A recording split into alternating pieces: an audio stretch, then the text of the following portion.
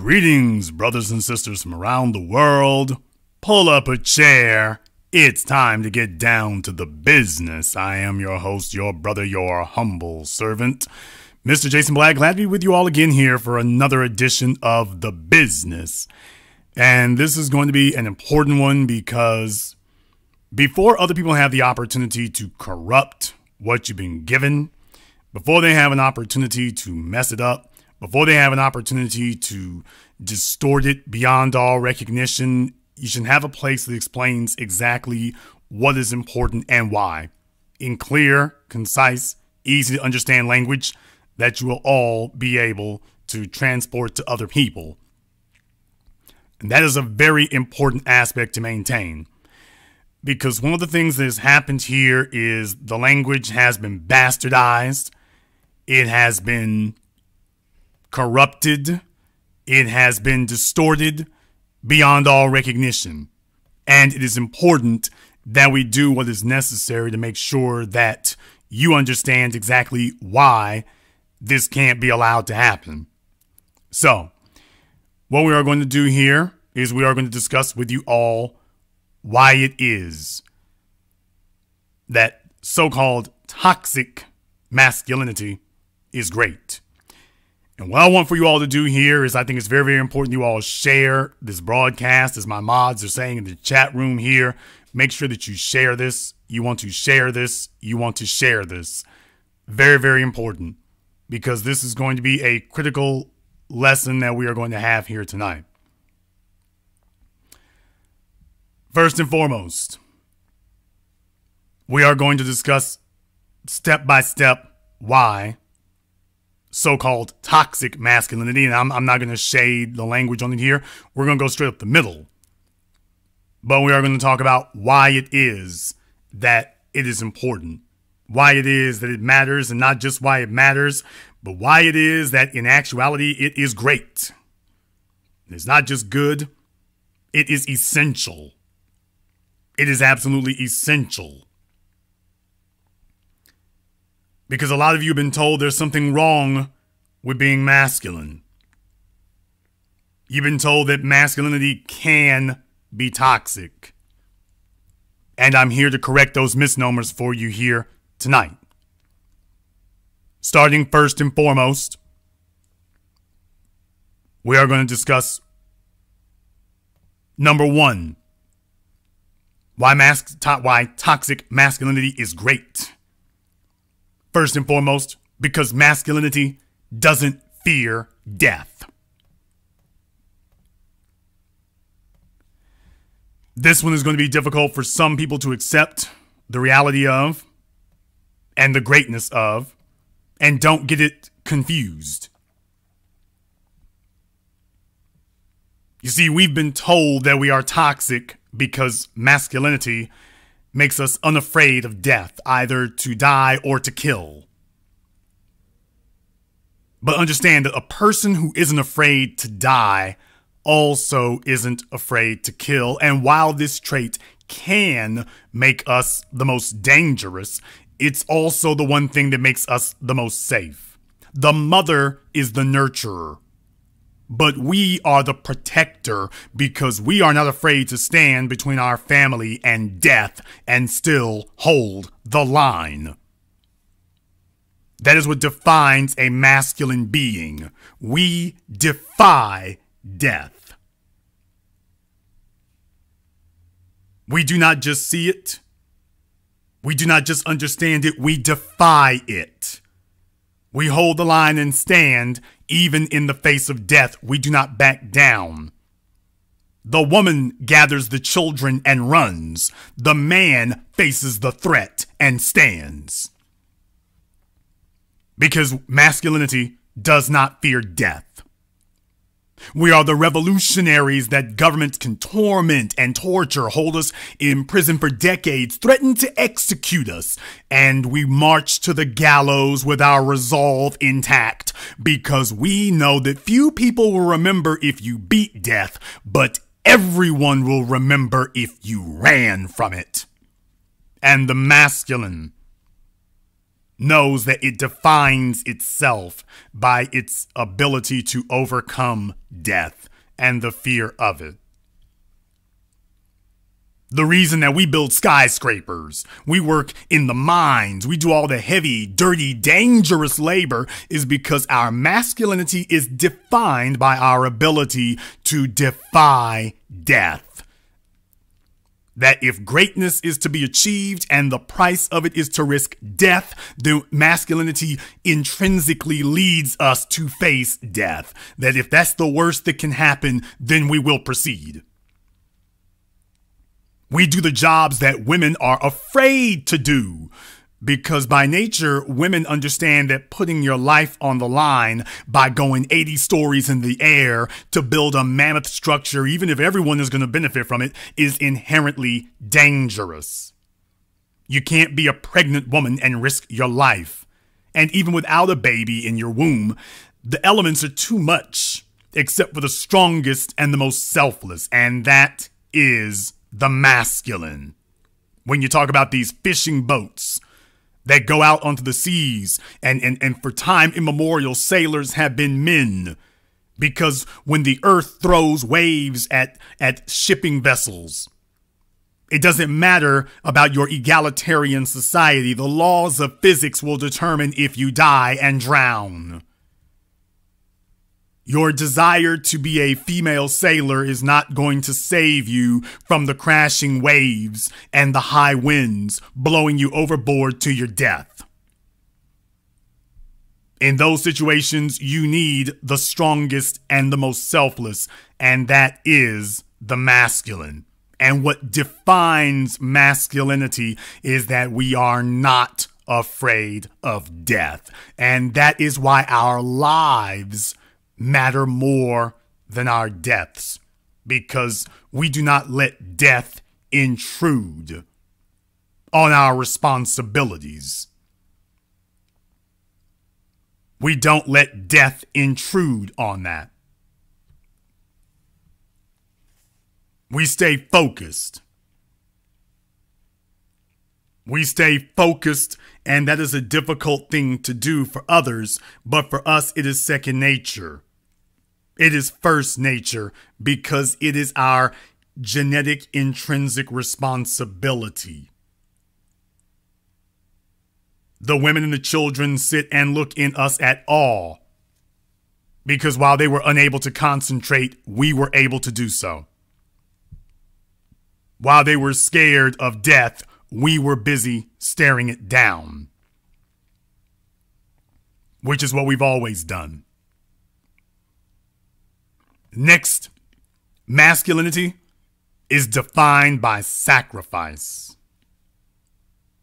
A man is defined by that which he does without. Indulging yourself and becoming fat and sloppy, that's easy to do. A man is defined by that which he does without, that which he withholds. He is defined by his ability to delay gratification or to bypass it altogether. The women are the soft beings. The children are the fragile beings. The men are not. Sacrifice is an essential element of masculinity. We've been told that we are toxic because masculinity makes us harsh and makes us do without. Instead of enjoying the comforts, masculinity leads us to be prickly and uncomfortable. And we make other people uncomfortable around us. But a man is defined by what he produces for others, not what he produces for himself. A man's value comes from what he has contributed to the society, not by being a dependent on it. The reason that men are given the responsibilities of leadership is because we also carry the burden of ensuring the safety of our followers. And that's everyone else, to make sure that everyone else has, even if and when we don't. You see, while the woman might provide for the child and she might say that she sacrifices for the child, she is sacrificing out of that which the man has provided for her and the child. She is sacrificing out of that which has been produced and provided to her by the men. The house over her head, the clothing on her back, the food on her table. These were all produced by the masculine psyche that demands to define itself by what it gives up. It's been said that to whom much is given, much is required, but by the same token, of whom much is required, much is owed. And sacrifice has been required of the masculine. Sacrifice has been required of us. That is what we have to deal with. Sacrifice is required of us from the day that we are born, because you cannot be masculine without it. You cannot be masculine without it. So understand that sacrifice is intrinsic, and it makes some people upset. It makes some people worried. It makes some people feel some kind of way. But that is what makes us masculine beings. And then you turn around and call that toxic. That is an insult and a slur. To look at those who have sacrificed for you and to say that their capacity to do so, which is a difficult thing to do, is toxic. And then once they do not sacrifice for you, then you wish to condemn them for it. Next, masculinity does not respect weakness. We've been told that we're toxic because masculinity makes us demanding of ourselves. It makes us demanding of others. It makes us uncompromising in what we do. We've been told that masculinity is toxic under those circumstances. But understand, masculinity knows that the life we enjoy today is the result of the men who came before us, who sacrificed before us. And most importantly, they knew that we were their children, and they would not make excuses for why they didn't give us a better life. And now we owe it to our children to do for them what was done for us. When a child falls and scrapes his knee or fails to pass the test in school, the mother will come and pick him up and make him comfortable with his failure and soothe him in his failed condition. The masculine demands more. The masculine understands that children cannot be protectors and providers. Therefore, we don't seek to infantilize the children. Children need to be protected as babies. Babies are helpless. Babies are fragile. But you are not here to remain a baby. It is the masculine that leads you into the world of leadership, protection, and provision. And that is very uncomfortable for the feminine, because the feminine has invested itself in, quote, protecting you. The masculine is that which teaches you to risk everything, including death. The one thing that the feminine cannot bear to see that which is cared for endure. And the masculine is willing to lead you into that every time, because that is your duty, and that is his. Only adults can be protectors and providers. So when the child falls, as the masculine, we don't ask him why he fell. We don't ask him why he failed. We tell them that we expect them to stand up and keep going. Because if the boy makes excuses to his mother, then when he becomes an adult, he will make excuses to his family. He will make excuses to his children. He will make excuses to the rest of the society. Masculinity understands that our family, our children, can't eat your excuses. They can't wear our excuses. Our excuses won't give them shelter from the elements. We understand that if we fail. If we bring excuses, people die. That is the price of delivering excuses. If we hand off excuses, then people will die. Which is why we cannot accept excuses. We cannot accept weakness. When you have a male who comes to you with feminine traits, the feminine is soft, the feminine is giving, the feminine is submissive, the masculine is hard, the masculine is rigid, the masculine is uncompromising. The masculine cannot protect if it is soft and submissive. The masculine is able to protect because the masculine is hard and coarse and does not compromise. And the feminine intrinsically submits to that because it understands the necessary difference. As men, we do not respect weakness. The masculine being does not respect weakness because weakness never protected anything. So it is intrinsic.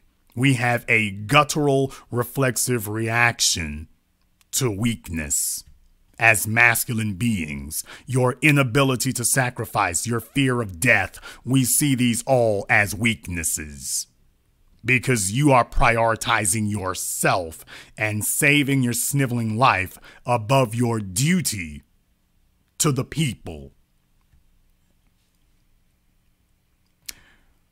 We've been told that we are toxic because we demand to be respected at all costs. Now, if you want to see us get up in somebody's face about something, let them start disrespecting us. Let them not show proper respect. And then you see, we've been told that's a toxic thing. So what they're really saying is that we should be accustomed to not being respected. Let me tell you something. A man who is not respected is not a man. A man who is not respected is a dog. And a dog will come and hug on its owner, even when the owner makes him eat off the floor, even when the owner makes him sleep outside, even if he sells off the dog's offspring, the dog will continue to do that. A dog comes back and shows affection to those who disrespect him because he has no definition of respect. But a man overcomes his fear of death, overcomes the discomfort of sacrifice, overcomes the temptation to give excuses for weakness and failure because he defines his being by his ability to have his women and children and the other men who see him and look on him with admiration and esteem. He does all those things because respect is the ultimate reward for the masculine being. Not hugs and kisses and flowers and the veneration. No, the respect of the people that he sacrificed for and succeeded for in the face of adversity and even died for. That respect that you are given. No ticker tape parades required. No monuments need to be done. As long as he knows he has the respect of the people, there is no higher reward than to know that the people who see you look upon you with admiration. They look upon you and say the most valuable words that can be said to a man's mind, to a man's ears. I want to be like him. I wish I could be like him. There is no higher honor. There is no higher honor. Understand that. There is no higher honor.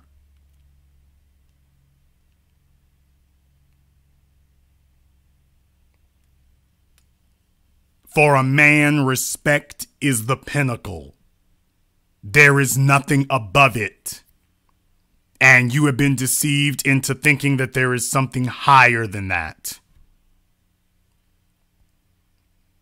You have been deceived into thinking that men require something less than respect. And that is not the way it works.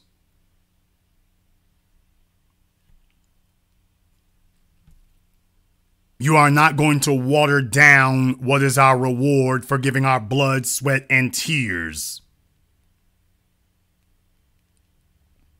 That is what we have given our everything for, and we do not require anything more than to be respected. It is a small thing. It is a pittance. It is everything, which is why so many people do not want to do it.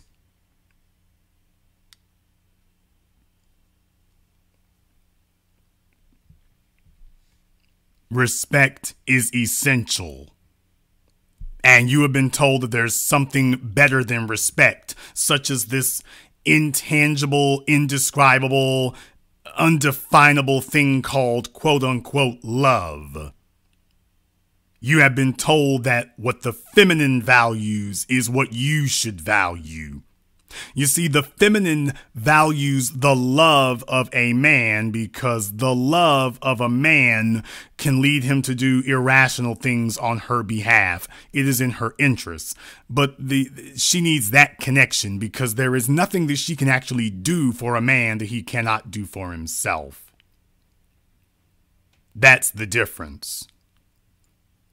There is nothing that she can do for him that he is unable to do for himself.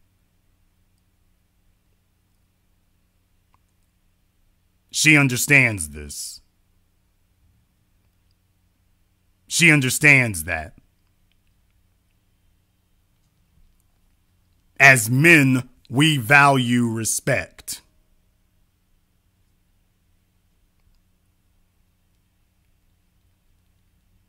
We value respect.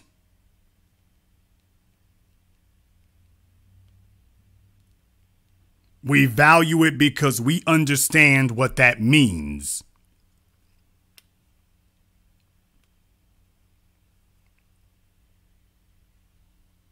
Masculinity understands that there's power in a name. Let me tell you something. There's power in a name. Masculinity knows that there is power in a name, and it takes that power seriously. It takes that power seriously.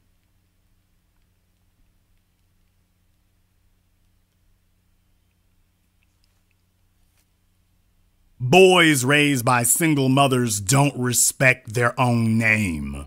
They don't see any esteem in it. They haven't had a man tell them the responsibilities and the powers that come with his name. So since he sees no value in his name, he's willing to give his genes and thus his name to any stray alley cat female who wanders by. He has no respect for that name. Boys raised by masculine men have respect for their names. They understand the power in their name. They understand the responsibilities and the weight of legacy. They understand that. They value that. There is power in your name, but if you don't think your name is worth anything, then no wonder respect means nothing to you. No wonder you're looking for love. You're a male defining the world on feminine terms. You are looking to be coddled and protected and provided for and secured like the females.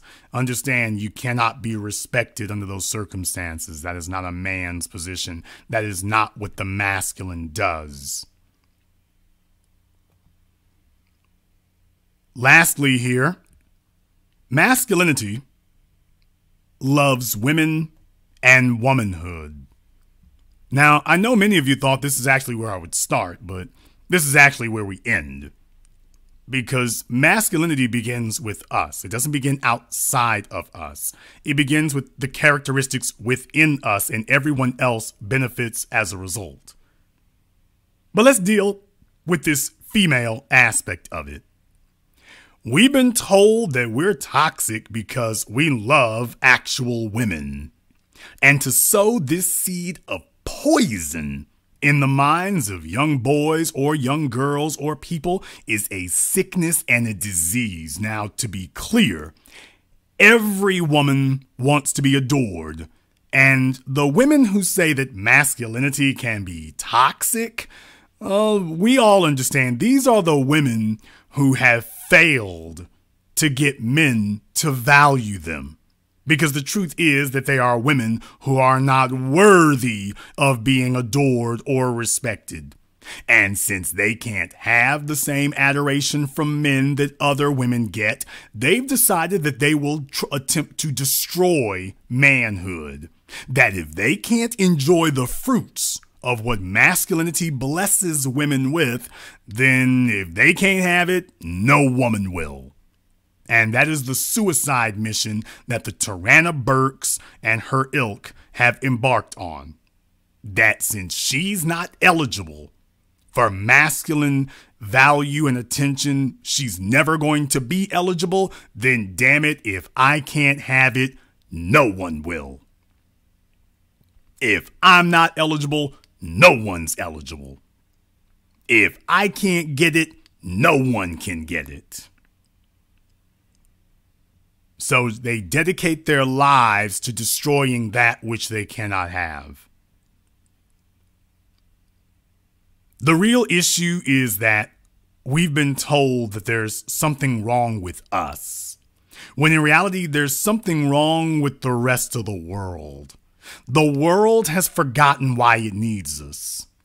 The truth is that as men, we did our jobs as protectors and providers well. In fact, we did our job too damn well. We made the world so safe and secure that we allowed the very people that we put our lives on the line for to protect and provide for to openly challenge us and speak against us with contempt. We stopped demanding the respect that our sacrifices require, and as a result, the world has grown slothful and lazy because our masculine traits that you call toxic today provided the world that you now enjoy and take for granted.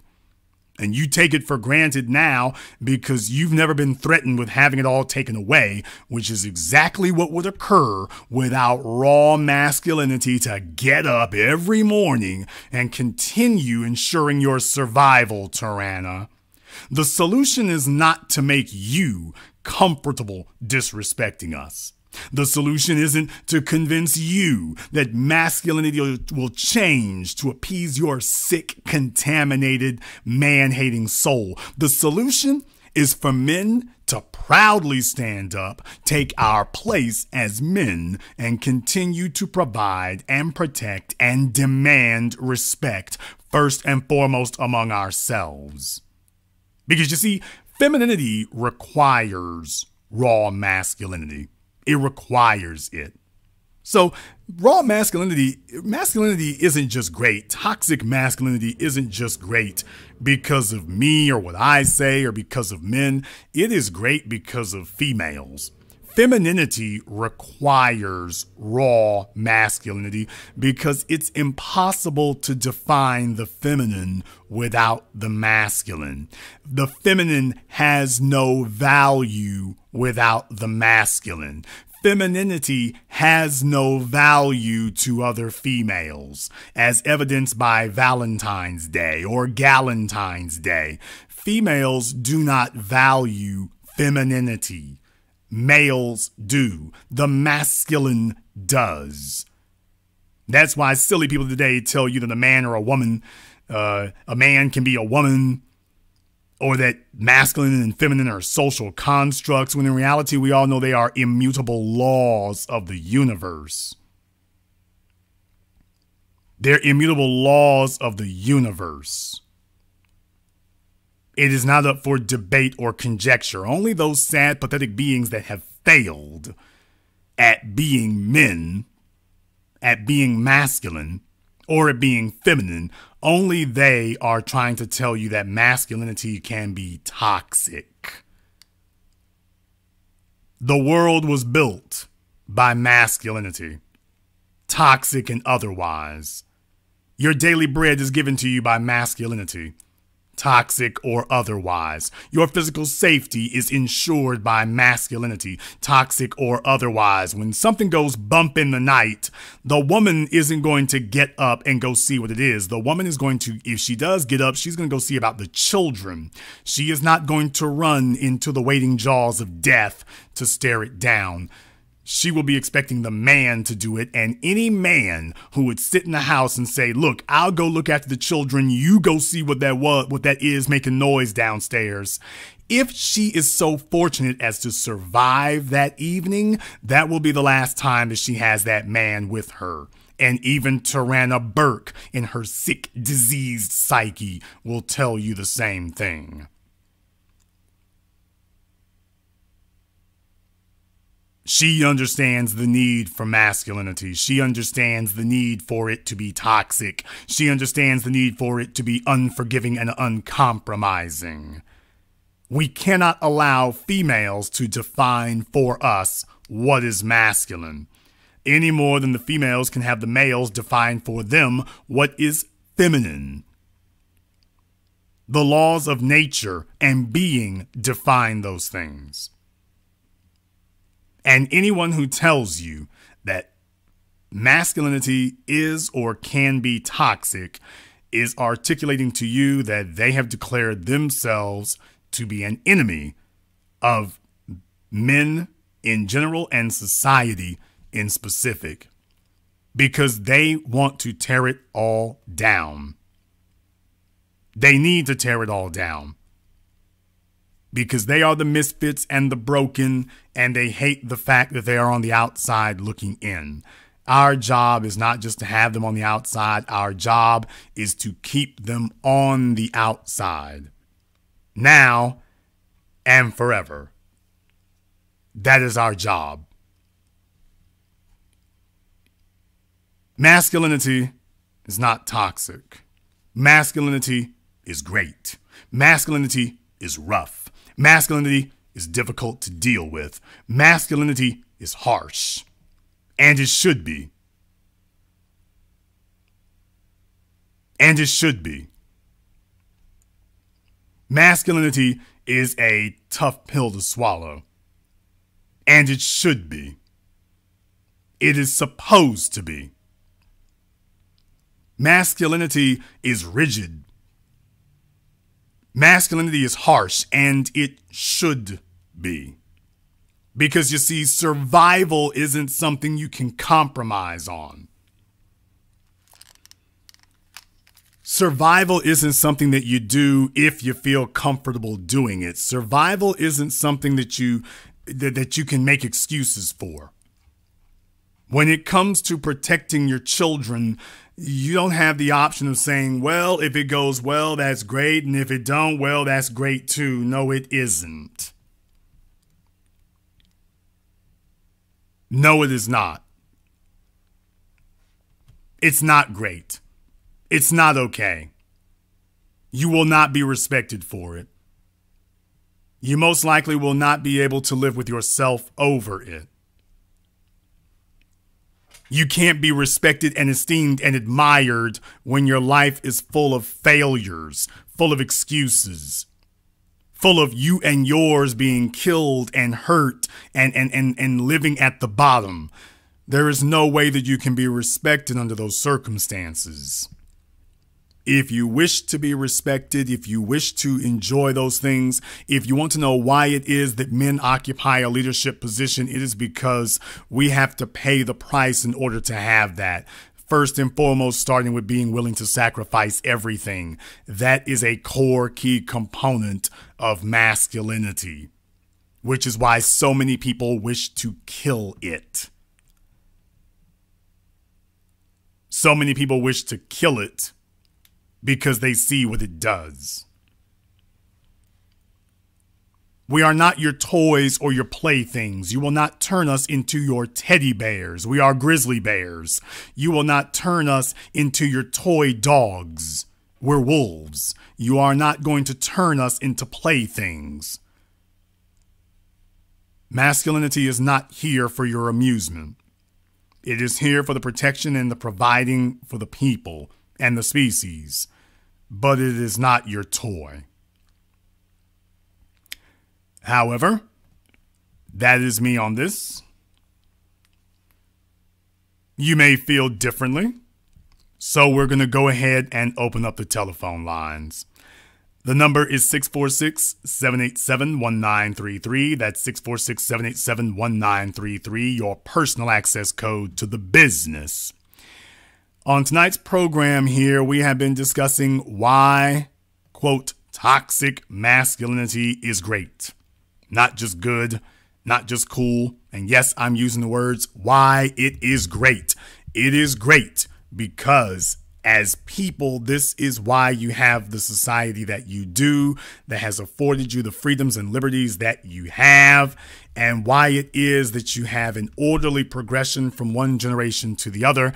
And you have been told and conditioned to think that there is something wrong with masculinity. So they have tried to create this slur that masculinity can be toxic. Those are people attempting to control you and dominate you and ultimately to submit you. So they want for you to tell yourself that masculinity is toxic. And in the process, the first thing you will do is look to them and say, well, I wouldn't want you to think I'm toxic, so can you define masculinity for me? Can you define it for me? And once you outsource your concept of yourself to someone else, you have now become their mental slave. You cannot outsource your concept of who and what you are. You cannot do that. But enough from me. We're going to go ahead and take a few telephone calls here. Let me get caller from area code 912. You're on live with The Business. What's your name? Where are you calling from?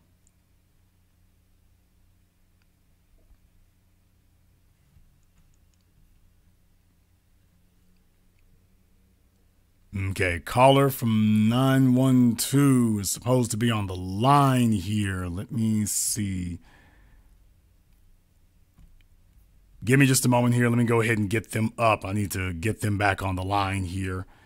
Blog Talk is doing a little bit of a mistake on that, but that's quite all right. Everybody who's calling in, you're all on the line, so you all can hear me. Just need to go ahead and you all are going to be able to hear me here in just a few moments. We just need to go ahead and get them straightened out for that. So, all right, we got Blog Talk back on here now, so you all should be able to hear me here. Let's go ahead and try them again. Let's get caller from area code 912. You're on live with The Business. What's your name? Where are you calling from? Hey, this is Mr. Christopher from Savannah, Georgia. Christopher from Savannah, Georgia. What's on your mind? Yeah, speaking on the subject tonight, first of all, B1 to you and the family, Miss Steph and Miss D Tubman. Yeah, like when you say toxic masculinity, like at work, for instance, like I'm more direct. I don't come with the soft shoeing and the bowing down and the knee licking and boot kissing. I'm more direct because these folks can't be trusted. You know what I mean? So, like a lot of times, like they come at me, I'm more direct. And then when we be in our meetings, because I'm on the leadership team, so when we be in our meetings at the round table, they be, oh, well, Mr. Christopher, you know, people are afraid to talk to you. And I'd be like, well, who is people? You know, nobody ever came to me. Well, they're afraid to talk to you. Why they're afraid to talk to me? Well, I don't know. Well, let's leave people names out of it. If you can't give me no names, then leave people out of it. You know, I can't help them direct. You know, I'm straight to the business, you know, because I use a lot of the talking points you be using, TBA, and it helps me. Because before I didn't know how to articulate it, but now I know how to articulate it without all that aggression. So I'm more smooth and direct with it than I am when I used to be. And like just for a quick example, I got suspended with pay last month. I sent you this information in the Patreon, and man, they couldn't even explain why they did it, but kind of find out they just needed a break from me because I was too toxic. Well, I mean, And folks are going to express to you that if once you are in their zone and everything, just understand that people are going to bow to whoever the strongest personality is. That's what they're going to bow to.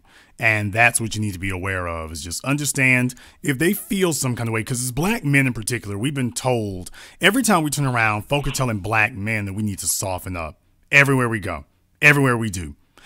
I've told you all for years that the greatest lie people have tried to tell out there is that black males are dangerous. I'll be damned. You got Negroes going around buying thongs and underwear at Lenox Mall. How dangerous is that? Mm-hmm. We've been told that as black men, we're the only men on the planet who are constantly having it drilled into us that we need to do less, be less. We need to stop being such manly men. Even though we see how everyone positively responds to it, we're told that that's a bad thing. So just understand when people are saying, they're not saying that you're dangerous because you're bad. They're saying that you're dangerous because you're too powerful.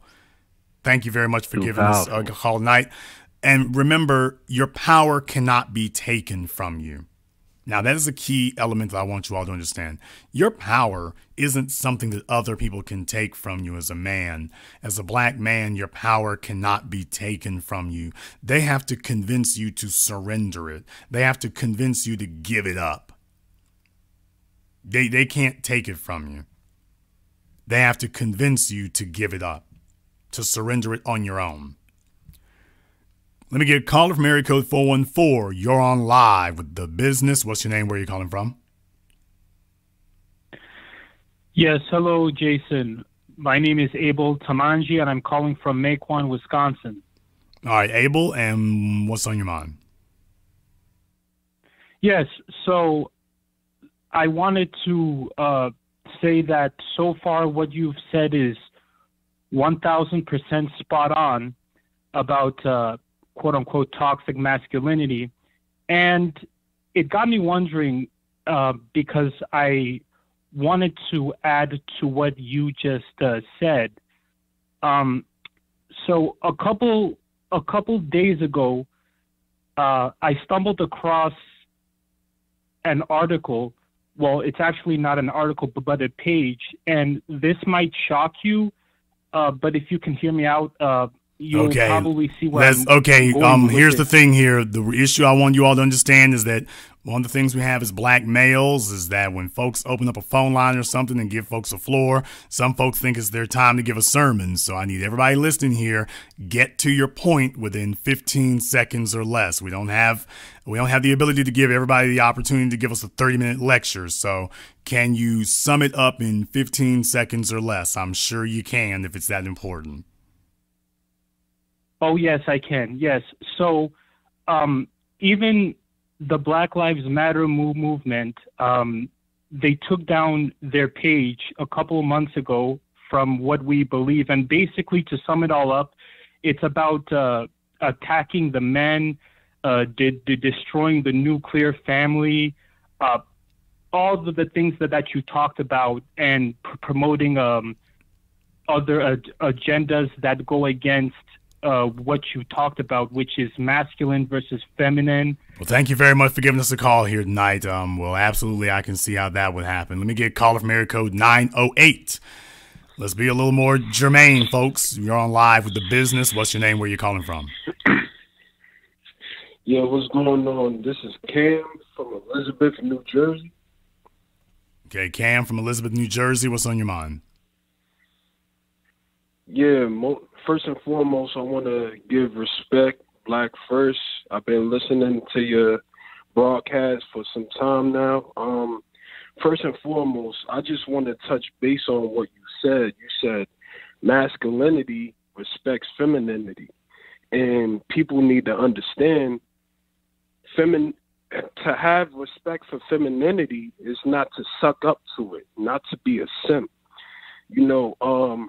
There's no excuse to be a simp and to submit to femininity, because me, myself, I grew up in a household with 3 women, and my father was locked up.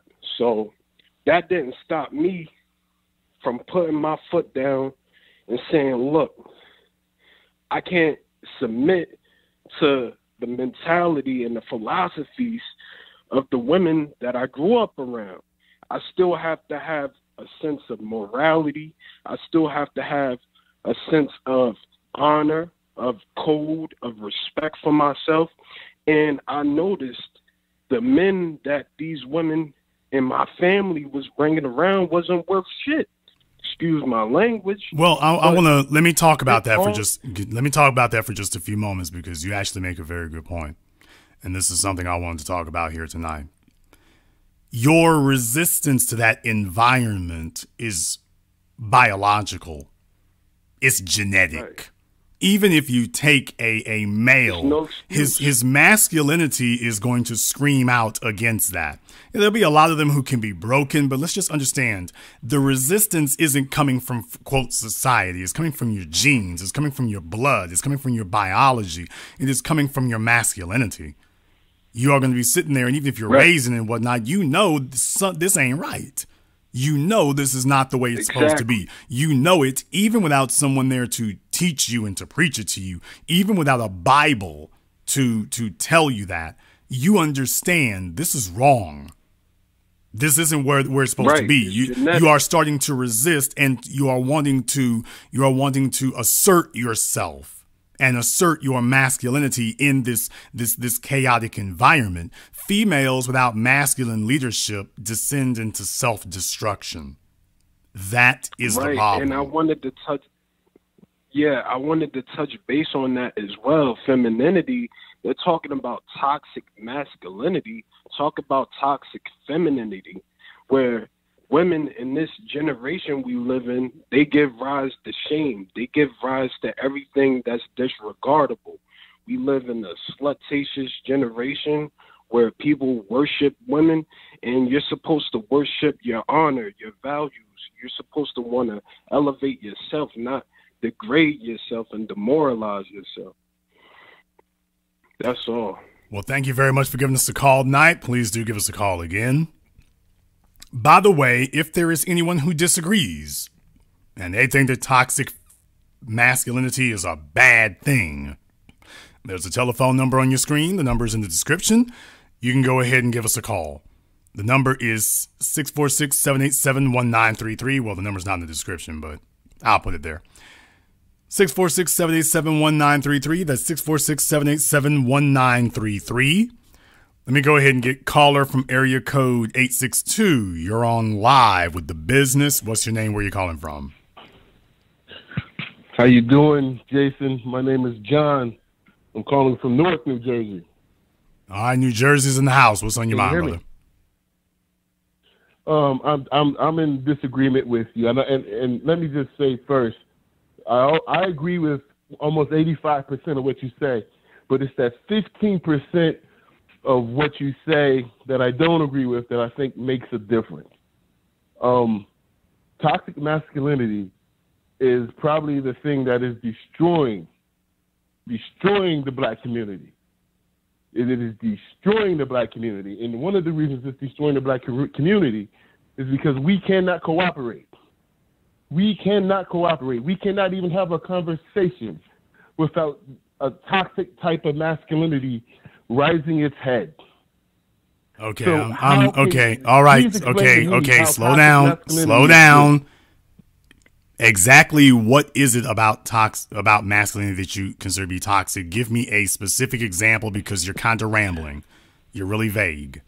Well, I'm really not rambling, but you're really vague. The problem is rambling. you didn't define toxic masculinity first.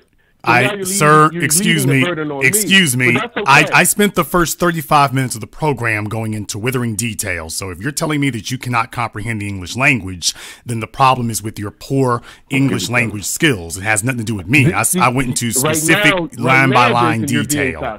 You see what's happening? Okay, I went into what you're telling me is that your lack of English skills. You're saying that your lack of English skills, you consider that to be toxic if someone's literate and you're not. I have fine English skills. No, you don't, because they're listed on your screen, and you said this was broken down to a third grade level, and you said I still can't understand it. That's a lack of intelligence. Because what you have written down, sir, is not thorough enough and does not cover enough. It's ambiguous. So you're telling What me you have that written down is not saying covering that masculinity doesn't fear death, is defined by sacrifice, doesn't respect weakness, demands respect, that wasn't specific enough for you?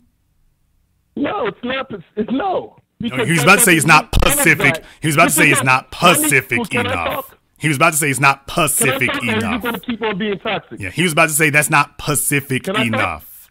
And by the way, sir, Because just understand I can there are demonstrate why it's not. understand something. There are no men or no women who are going to respect some fruit booty dude who's trying to use feminine shaming tactics. So you're really coming off very moist and feminine, and that's not really going to work. You can keep yelling toxic all you want to, dude. You're not shaming me, and I don't care if you think it is or not. So by you saying you don't want to be toxic, do you, dude? If being an illiterate baboon from Newark is not being an illiterate baboon from Newark is toxic, I want to be radioactive. This guy. So you keep saying that over and over. You're talking like a black feminist is what you're talking like. So what this tells us is he was raised by a single mother in the outskirts of the hood, and he's really been effeminized. Okay. And when I talked about guys buying thongs, he took offense because he was like, hey, wait a minute now. I like my J-Lo underwear, and I'm not going to take it off of you, man. No. But just understand, you're using feminist tactics on a male, and that's not going to work. I'm not using feminist tactics at all. I will go through all 5 of your talking points and show you why what you wrote. You will go through nothing. You will go through nothing. You will explain why the first one, masculinity doesn't fear death, was not specific enough for you. Because someone can be feminine and not fear death. Wrong. That doesn't make it wrong. A masculine trait. Wrong. You are wrong. You're just dumb and you're wrong. Period. Well, I'm not wrong at all. Yes, you are wrong. The feminine does not confront. I explained exactly what doesn't fear death means. This is not a matter of whether or not you are willing to die for your children. In the hierarchy, the women stand between the children and death. The man stands between all and death. And the woman expects the man to stand in front of her. You've never seen a woman who told the man, stand back, I will protect you from death. So you, my illiterate young friend from Newark, New Jersey, in the backwaters of the industrial wastelands, didn't understand that simple concept, even though I spent 35 minutes explaining it in withering detail, and yet PBS and Sesame Street were unable to help you to understand that. See, you're being toxic. You have to insult me. That's not whoa. I'm not insulting you. I am not insulting you. Deal with you now. I'm not insulting you. I'm not insulting you. I'm not insulting you. I'm not calling you names. I didn't insult you. Whoa. Slow down. Excuse me. You're not going to talk. You're not going to talk over the host. I did not insult you. Let's just correct that right now. I did not insult you. I haven't insulted you one time. I'm simply reporting the news. You're the person who didn't understand what you were before you came here. I'm just reporting the news. That's all. These are facts. This isn't my opinion. Okay. You literally said that something broken down to a second grade English level was too complicated for you. If you're a grown male, that just makes you an ignoramus. That's not an insult. That is simply just defining your pathetic state of intellect. That's all. I'm not insulting you. Can we move on to the next point? We have already found the point. The point is that you think that a female is capable of doing what a man does. So you've already exposed your basic fundamental flaw in ignorance. I do. Okay. Because it's not objective. It's not universal. How many times does it take for something not to be universal? Okay. Or to be not universal? Name for me 3 physical things that a man needs. Excuse me, sir. I'm not going to talk over you. This is my program.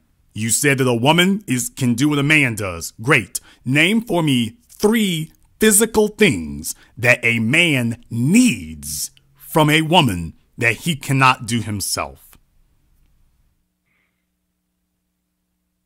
Birth. Okay. You got 1. But Okay. Now we need two more.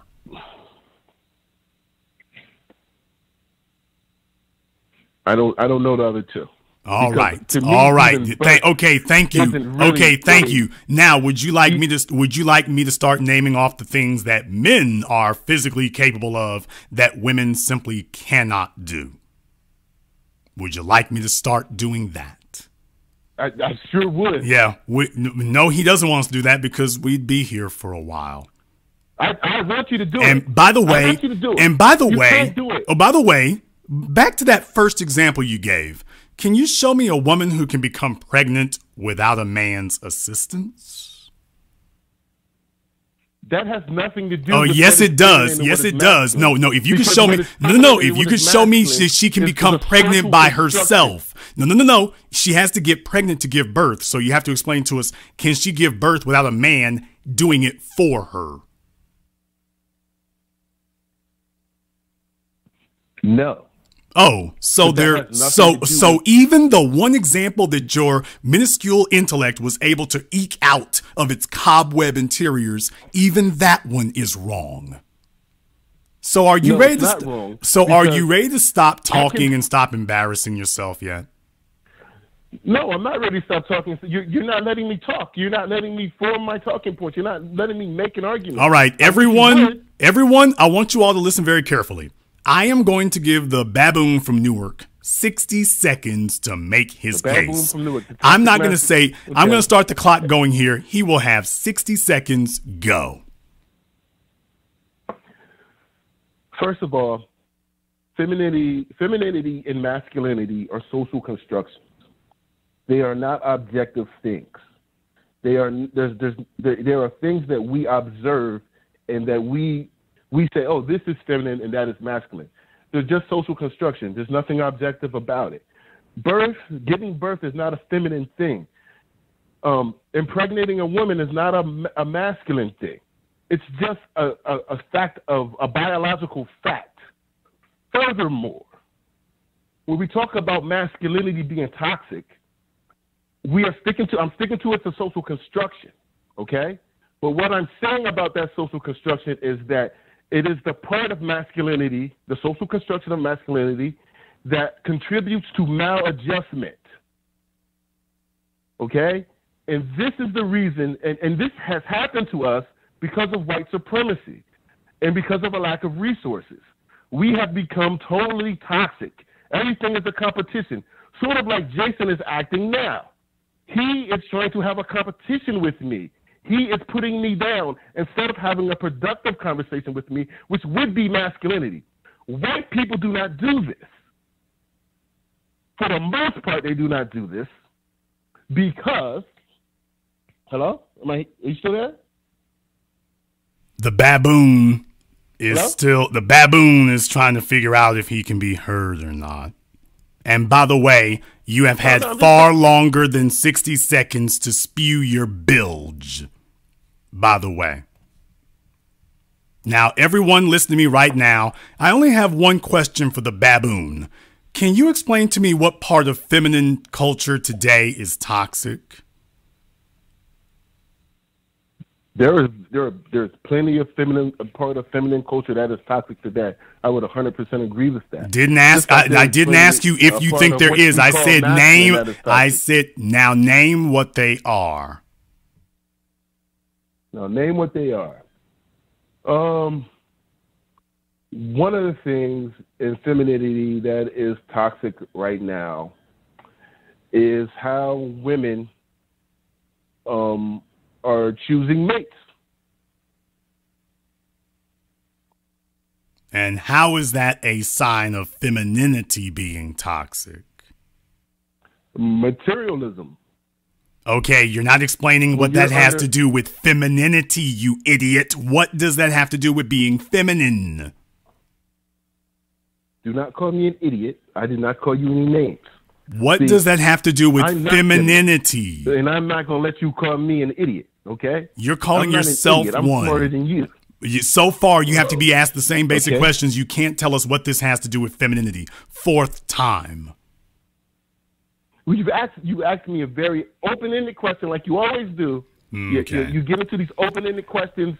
Hang up. I'm still going to answer. Okay, sir, you are obviously a Gay Lives Matter. You're obviously a Gay Lives Matter individual, and that's fine, but you cannot promote your Gay Lives Matter position as being indicative of something intelligent. I'm not gay. So I'm not LGBTQ. I'm not. If you're not, you'll do till Lil Nas X gets here. What? If you're not the LGBT representative, you'll do till Lil Nas gets here with his Satan shoes. So do the world a favor. Okay. You have dropped the collective IQ of the room by about 30 points. It is time for us to unburden ourselves of your particular specific flavor of ignoramus. You need to unburden yourself of the way you think, though. Okay. Ladies and gentlemen, that was the representative who says that masculinity is toxic. He told all of us that this was not specific enough, and the 38 minutes of explanation that I went through at the beginning of the program, he says that wasn't specific or detailed enough. That wasn't enough. He needs more. So if you all want to know what type of misanthrope, look it up. If you want to know what type of remedial flunked student is being produced by the New Jersey public school system, you just heard him. There he was. You just heard him. In all of his pathetic splendor and glory, there he was. Now, how many of you are I want to know how many women feel better by hearing what he had to say. I'm just curious. I'm curious how many women feel better about that. How many women feel like that's the kind of man they would want? Just curious about that. Oh, I'm sorry. Any females who would say that they didn't want him, he would say that you were being, that your feminism is toxic, even though he can't tell us why it's toxic. Even though he can't tell us. I want to do something a little bit different now. I want to do something a little bit different, if I may. Yes, I want to see here. Do I have Eric on the line? This is Eric. How you doing, sir? All right. I've got Eric on the line here, and there is a reason why I wanted to speak to Eric here tonight, because Eric contacted me a little while ago. I've actually spoken to Derek previously, but I'm not going to go into that right now. I haven't pre-screened this call or anything, but you said that there was something that you wanted to say, and I wanted to give you an opportunity to go ahead and say that so I can make a few minutes for you here. So what exactly was it you wanted to tell me? Yes, sir. So we talked about almost exactly 3 months ago about me getting my weight up. So you gave me a laundry list of things I needed to do, and as usual, it wasn't anything easy, and it was do it all right now. Don't try to space it out, do one thing at a time, do it all now. So followed your advice. I went and got the second job, working about 75 hours a week, still in school, got my weight down, dropped about 25 pounds, so I'm from 220 to about 195. And I'm working on everything you said. So the credit, you helped me get my credit up in 3 months from 680. I'm sitting at about 720, 725 right now. One mistake I didn't listen to you correctly on while we were talking, you said, hey, wait till your credit gets to about, and you gave me a number before I file for a Discover card. You told me, don't do it now because if you're at the gray area. I did it right then and tried it anyway and got turned down. Waited a month and a half later. Yeah. I got excited. Waited a month and a half later. They were volunteering to give me a call. I got it to about 705. They basically gave away one with about $8,000 credit limit, which has only got 200 on it. So I'm not maxing out and I'm not going wild. So, I followed everything you said and I did it all then. The 2-job thing, it hurts. But, the payoff is more than worth it. Well, first of all, I'm very glad to hear that there. Second of all, I'm very glad you gave us a call about this. I am the only only personality on YouTube or anywhere else that when I give people advice, I give an open call for them to call me back. Because everything that I tell you, I will stand by it. I will stand by it publicly. I will stand by it repeatedly. There is nothing that I advise you all about that I am afraid of you telling people that, hey, this is what Jason said, because I stand on it. I don't just sit here and talk about women. I build men. And a lot of you have been denied information. You didn't have, proper mentoring in it, and you're flying blind about these things.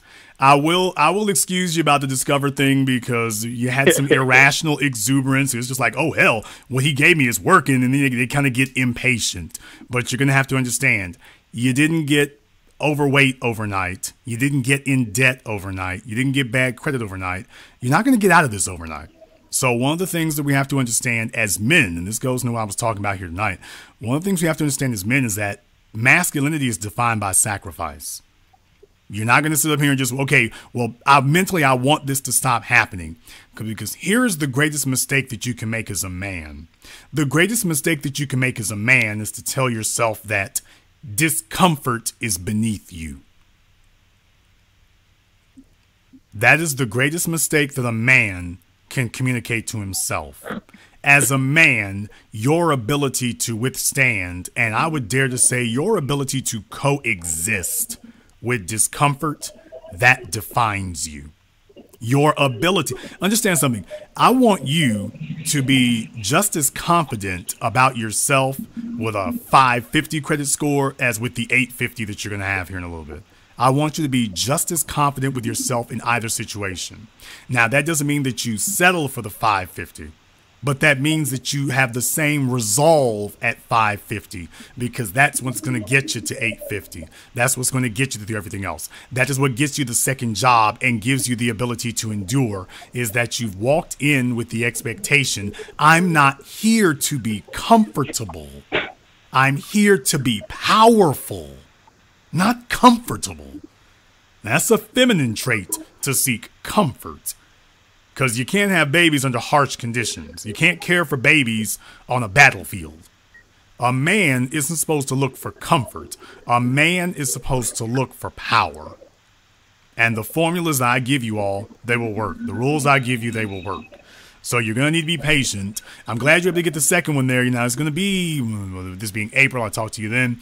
You're probably going to be, you want to wait about at least another 4 or 5 months before you try to go for another one. Because remember, those inquiries start to pile up.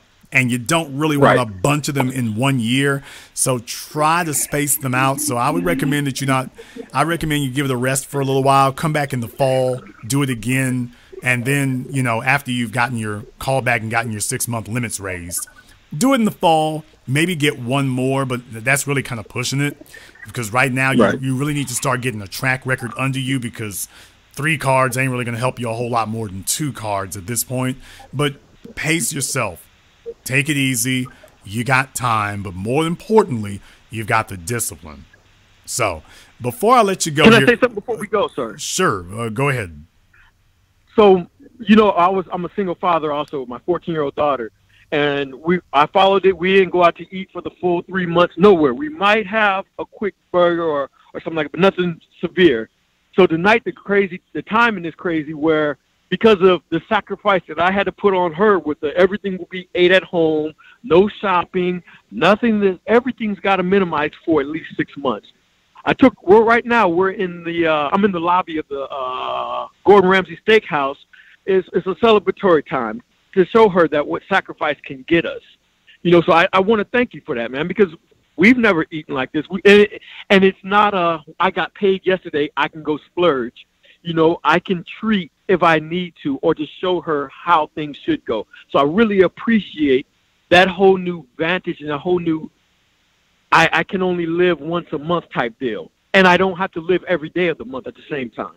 Well, more than that, though, and I think we discussed this before, I want you to set, now I talk to this to especially all my single fathers and whatnot, to the young men with children. I want you all to understand, I want you to give your children, and specifically your daughters, an example to follow.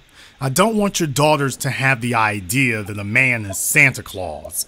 I don't want your daughters to have the idea that if she wants something, that a man's supposed to just snap his fingers and there he goes. I want your daughters to have the understanding that it takes work to get these things. I want your daughters to have the understanding that it takes sacrifice to get these things. I want your daughters to understand it takes, you're going to have to give up something. This wasn't free. This wasn't easy. This is something that had to be earned so that she can recognize a man who is willing to sacrifice and work for her. Because she saw her father do it. Now she knows exactly what that looks like. Hopefully gains an appreciation for it. I wanted to ask you one more thing here before I let you go, Eric. Was there anything that I told you that was inaccurate or has backfired or has not? And I want you to think hard. Don't answer reflexively. I want you to think about this for a few moments.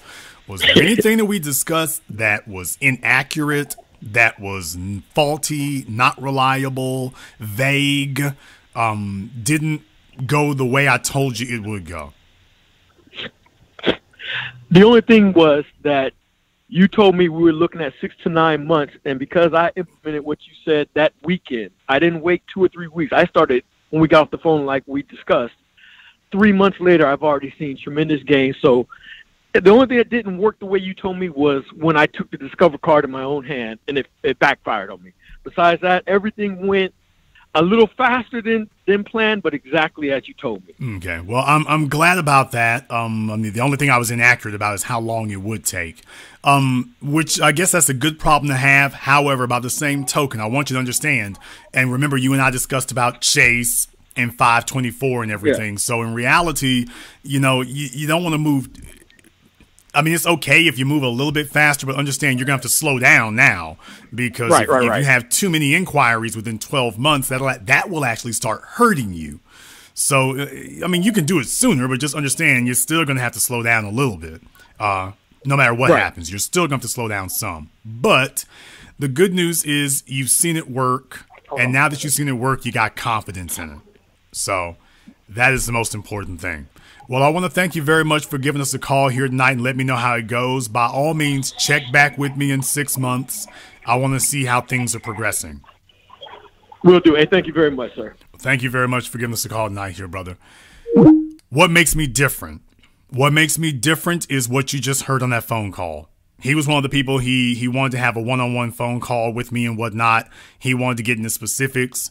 And I told him everything I would do. I let him know what I know. I didn't give these vague general statements about you just need to get it together. Look, none of these other people are able to sit you all down and say, here's what your numbers need to be. Here's who you need to call. Here's the number you need to dial. Here's what you need to ask for. Here's what you need to wait for. And you're always going to have some moron sit up here and claim to you that they already knew and that this was general information. Here's the problem. If it was general information, then they would have their own channel and would be giving it out to people.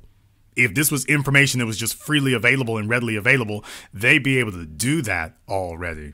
If this was information that was just freely available, they would have their own YouTube channel or their own Reddit blog or something. They'd have their own Instagram. They'd be doing it already. Do not be deceived by some clown telling you that this is information already out there. If it was out there, the other poser channels would be giving it to people because they would know, because they would move in these circles. If they really did deal with the people who are peak value and who already know the ropes, they'd be giving you this information already. This is what sets us apart in what we do here. This is what makes us different. This is what makes us the business. Let me get caller from area code 704. You're on live with the business. What's your name? Where are you calling from? Hi, this is Latif. I'm calling from Washington. Okay, what was your name again? Latif. Hello, Latish, and what's on your mind? Yeah, I'm calling from Washington. So as far as toxic masculinity, the way that I see it is that I don't think that there's anything wrong with being masculine. I think you have to be yourself, and you have to define what masculine and feminine is to you alone. I think the problem with toxic masculinity is that there's this facade of this big, like media projection of it, and there's so much focus on it that it moves the collective of people against your way. And I mean, That's just what's happening. That's what's happening to everybody. Well, here's the thing I want people to understand. Be careful what you wish for because you just might get it. And the truth of the matter is that people have gotten fat and sloppy and lazy, and they have begun to sit up here and take masculinity for granted. This is why you have women who think they can raise a son on their own. I don't even understand what masculinity is because as a woman, I wouldn't understand what it is because it's so much projection. I wouldn't know. I'll take a couple definitions from my parents, but then it's like up to me. And right now, I'm going to tell you, I'm guessing. Well, okay, let me give you. I don't know. Let me give you an idea here. The reason why masculinity and femininity are not social constructs. Let me give you the first reason why masculinity and femininity are not social constructs. Contrary to what the third grade dropout from Newark, New Jersey had to say. First thing I want you to understand is masculinity and femininity are not social constructs because of the laws of physics, starting with the law of gravity. Case in point, when you have a flat tire, it doesn't matter how wonderfully the car is engineered, how nice it is, how great the tire repair tools are. This car still weighs a metric ton. The wheel still weighs 30 or 40 pounds. You're not going to be able to negate the laws of physics by telling the laws of physics about your degree or how you feel equal to a man. You're going to have to get that car. I got the best example for that. I'll tell you straight up. I was working at, wait a minute, Latish. Wait a second. It's like we're hosting our program. Ease up for just a moment. Oh, my bad, man. My bad. Yeah, go ahead. Ease for a moment. But the laws of physics are going to determine that. You can not like the lugs on your car as much as you want to. If you can't muster the physical strength to get those lugs off of your car, if you're stranded on the freeway somewhere, that car and you are going to sit. It doesn't matter about your political leanings. It doesn't matter about your social philosophy. It doesn't matter about what you read in history books and how you feel about your I'm going to pay that $400 to get that bitch tax. Take it out of there. So it is what it is. That's a good idea. That's a good idea. But here's the real issue. Most people, and I've done programs about this on the Black channel, most people do not have a spare $400. So that's a wonderful aspiration. I'm sure my audience is probably above average. But the bottom line is you're going to have the physical strength to deal with that. You can purchase a refrigerator, but if you cannot get the refrigerator in your home, it will sit on your Lowe's going to leave it on the porch and that's it, unless you pay them extra to bring it indoors if you want that. Same with your furniture. What I'm saying is that if you have something that needs to be physically done, the laws of physics on this earth are going to be more taxing on a female than they are on a male. Getting things done will always be more difficult, more uncomfortable, and more unpleasant for a female to do than for a man. It will always be that way. And you would say that's psychological too, right? Well, I mean, you would say that's psychological too, certainly, right? Certainly, just for example, if there's a storm that comes through your area and knocks a tree down across the road, for women, what happens is what the guy said here before, I forget who said it, but the women just walk up and look at the tree. The men break out the equipment and start cutting it up. And if you didn't have the equipment, the men are going to figure out how to move it. For example, let me ask you a basic question. What type of car do you drive? Okay. Right now I got a Nissan Versa. Okay. Now, most females drive an economy car, or at the very most, they drive, if they have kids, they drive a standard. So you might have a Nissan Versa, a Nissan Altima, a Honda Accord, a Chevy, Cavalier or Cruze. But those are the cars that females typically purchase. Now, take a look at what men typically purchase. If you're like me, you got a full-size SUV or a pickup truck. We got V8s. What I'm saying is that we have vehicles that are made for work or can do work, except for the mama's boys raised by single mamas who go off and go buy something flashy, and other than it can drive fast, but if work needs to be done, he's going to be just as stranded as the women are. So where men are concerned, there's a difference between the vehicles that we buy. So if you have a neighborhood full of women, you're going to have a neighborhood full of Nissan Sentras, Toyota Priuses, and Honda Civics. And if something bad happens, you're all going to be equally stranded. Whereas with the men, it's practically guaranteed that one of us or two of us have a large vehicle that will, even if we didn't have power tools, we're going to be able to literally tow that tree out of the middle of the street with no one else coming. That's a difference in psychology. Well, that's a difference in psychology, but I want you to understand something.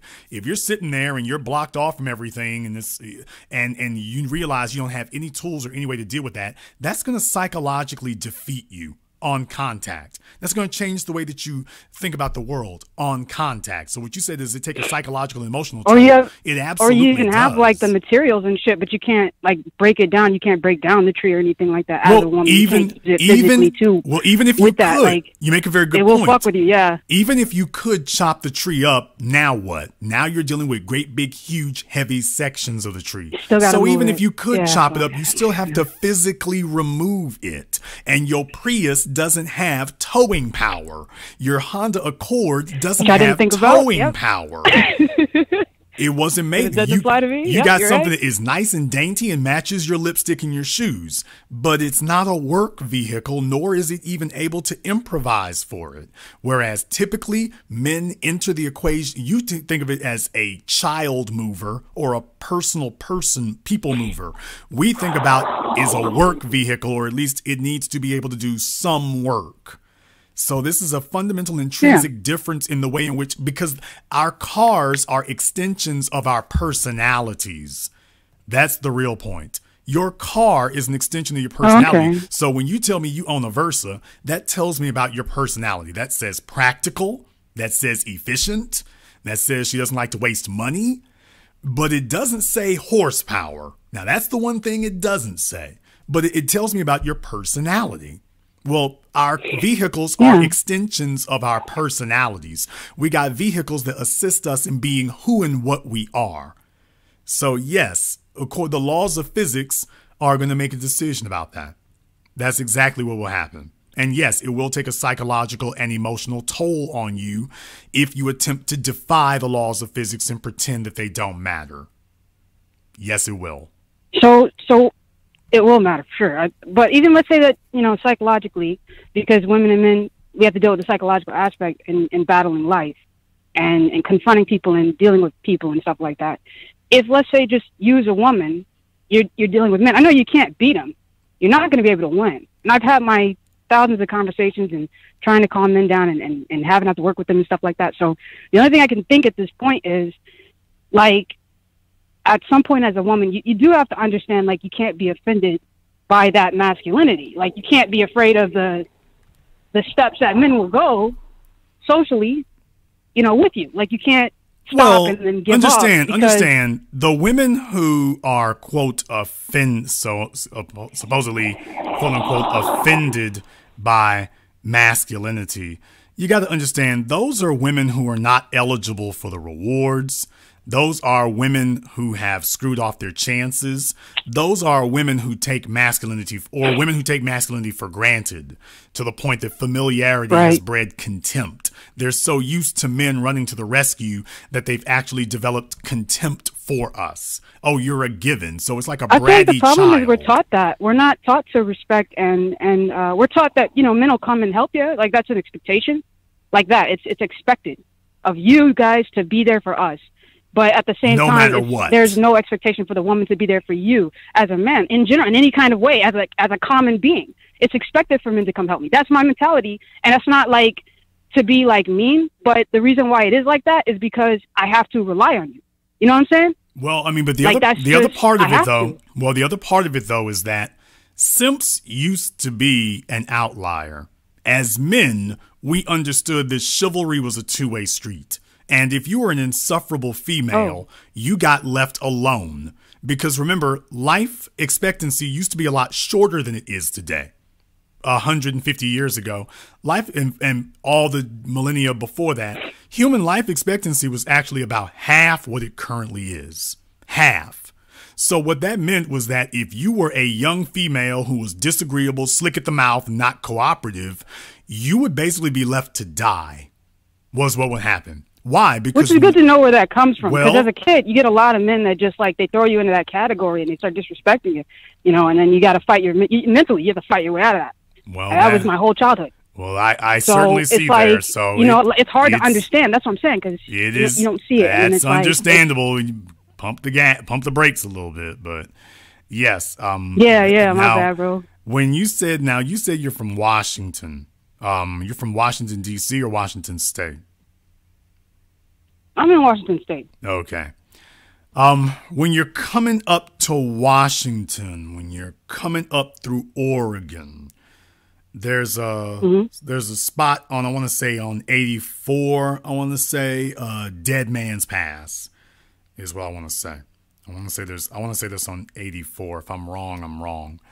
But I want to say there's a spot called Dead Man's Pass. And let me tell you something. You only have to pass that sign once for it to get your undivided attention. And the issue that we have is that we as men, we've created a world now where we have allowed people, we've become so comfortable in our position as men and became y'all got quiet. Y'all got quiet. We need. Well, we became y'all got quiet, bro. We became so assuming of our position that our position was so unassailable that we started allowing some of the murmurs of disrespect to now cultivate and flourish into full-blown insurrections in the streets. And simps used to be rare. Men didn't used to let themselves be so openly disrespected. Men used to lay down the rules and that was it. And it didn't even have to be done. It didn't have to be done forcefully or anything. It was just you comply or you are alone. Today, you've got males who sit up here and give children to women who don't deserve it. So in the process, he basically rings himself into being her involuntary protector and provider because he was raised by a woman who didn't teach him to value his name, value his legacy, value his genetics. So you have women who basically raise their sons to be male manservants to random disrespectful females. These random disrespectful females, some of them were raised in two-parent homes. Some of them were raised in, a few of them were raised in single-father homes. But a lot of them today are raised in two-parent homes. But they have grown up in a culture of contempt for males, for masculinity. So on the one hand, they appreciate everything it gives them, but on the other hand, they have contempt because everything has been given to them and they don't see what the price is. So the most important thing that men could do today is to remind the world, whether it wishes to hear this or not, but to require of the world that there is a price in order for you to be gifted because you have the privilege, not the right. You have the privilege to our masculinity. And if you will not pay the price, you will not have it. Thank you very much for giving us a call here tonight. Let me get caller from area code 510. You're on live with The Business. What's your name? Where are you calling from? B1 to the fullest, Jason. It's Black Voltron coming out of West Oakland, California. Black Voltron out of West Oakland. What's on your mind, brother? What's on my mind as a side note, I need to, check that motherfucker from New Jersey and shit. I know this don't represent all of Brick City and Jersey, but that punk-ass nigga need to shut the fuck up and sit down because he don't know what the fuck he's talking about. And I seriously doubt that, number one, he's a man. Number two, he has any children. Just to get that out the way. Number two, my main point is, as far as this toxic masculinity bullshit, it's just that. It's bullshit. Now, there's no such thing as toxic masculinity. Never was, never will be. Look, at my former job that I just retired from, I might as well say it, it's BART. I worked in a department, elevator escalator department. It was probably about three black folks in it. There's one white boy. This is a department of like 75% black, Asian. 75% white, Asian, and Hispanics. So one particular white boy decides to, continuously talk and disrespect the floor worker, who happened to be an older black gentleman. He kept doing it. He's been doing it for like the last year. And then one day I got sick and tired of the shit and said, who the fuck are you talking to like that? Now, fortunately, older gentleman, he, he didn't really want to say anything, but I had to step up and say something to him as a man, and as a black man, because I got sick and fucking tired of seeing the disrespect. And I checked this white boy and said, you know, if you got a fucking problem with this shit, we can go up underneath the 880 bridge and, you know, we got a serious discussion about this shit. Bear in mind, this whole, you know, I'm in a meeting, and everybody in this meeting was quiet as shit. Nobody said nothing. But I'm that same dude that, number one, I'm damn good at what I do. I try to help out people when I can, but you don't fucking respect me as a black man, number one. And number two, I'm not going to let you disrespect another black man, especially if he's our supervisor. So this punk-ass white boy decides, you know, he gets upset, he starts crying or whatever and shit like that. I'm like, you know, if you got a problem with it, let's just go up underneath the bridge and just talk about the shit with your punk ass. The fuck you gonna do? He says nothing. I say all this to say this.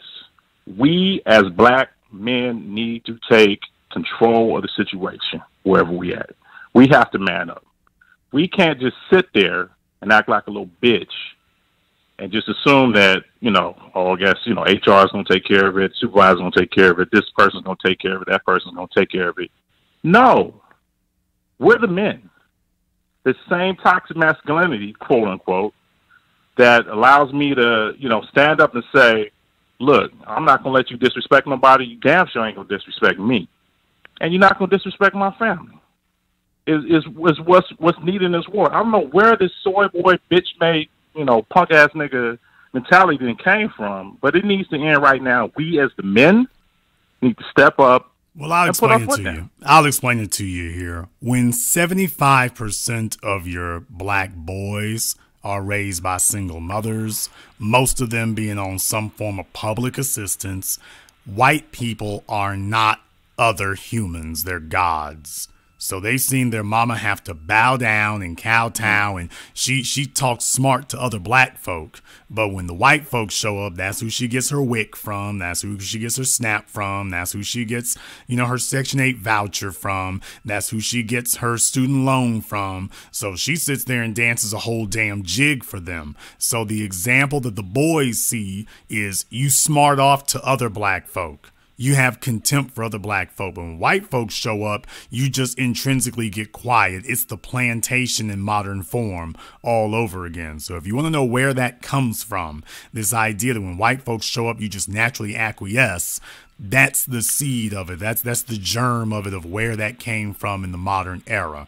They've been raised that when white folk enter the room, you have a change of attitude. And what you understood is that white folks see this. So they respond accordingly. They know that they created these conditions. That's right. And that's why it serves them. So they are accustomed to this is what they talk about amongst themselves. This is why you got, you know, the Michael Rappaports of the world running around out there and things, because they know the environment that they created and whatnot, and they are counting on it. They're counting on the programming because, and you know this, they know how black women act when they are alone with white men. Now, they know how they act when one of us is around, but they know how they react when they're alone with one of them, even if they don't tell us. So if we're ignorant about that, yeah, you can get taken by surprise with how people respond. But in reality, they've been taught this at a very young age. And, you know, for some of the older folk, it wasn't quite so common. But right now, we're dealing with fully our second generation, going on third generation of young black boys raised by single women who have told them that, who have shown them through their example, then there's no masculine example whatsoever. There isn't anything that dares anything. When we talk about fear of death, forget fear of death. They're afraid of getting written up at the job in that regard. So it never even makes it that far. And now they're counting on it. Okay, but Jason, it's 2021, okay? We haven't been in slavery for the last 170 years, all right? We've been through the Black Power struggle, the 70s, the 80s, the 90s, the 2000s, 2010s. We're in the 2020s. We got social media, internet at our fingertips all over the place. Are you trying to tell me that right now black men are still scared? All of them? Not all of them. I'm talking about not all of us, but we have to understand we are, I mean, right now is the majority have. I mean, this is something that was existed before either of us were born. This train was already out of the station. But the majority of black males today, I mean, for example, I mean, just think about this, dude. Where are they getting their masculine example from, period? I mean, we didn't even have the internet as a force 25 years ago. So when Spike Lee put out Malcolm X, you had Malcolm X and that on one hand, maybe Oprah on the other, but there wasn't a bunch of there wasn't a Cardi B and a Meg Thee Stallion and Amigos and all this other chatter and nonsense. Kids weren't going to the internet to learn about their identity. So yes, we do have this movement today where we are discussing it more openly, but just understand this is a recent advent. This hasn't been there the whole time. We've been fighting a media complex and a government that's been subsidizing and backing it up now with literally trillions of dollars of investment to be able to maintain this warped, twisted view of things. So, brother, I mean, take a look what happened tonight. If you want my answer to your question, that guy from Newark, when I said masculinity, take a look at what he did. So if you want to know what it is, that's what we're fighting. There it is. It's very real. It's very much out there. And he's just one. He's just one. But, you know, when we were growing up, I'm about your age, a little bit older. When we were on the yard, when we were in junior high, high school, college, that metrosexual punk ass bitch made nigga type shit was unacceptable. Those were the rules. You talk crazy to somebody, you getting socked in the mouth. Period. You get knocked the fuck out. You know, if you want to, don't start, there won't be none, or there'll be further consequences. You know, if you persist. We had a code.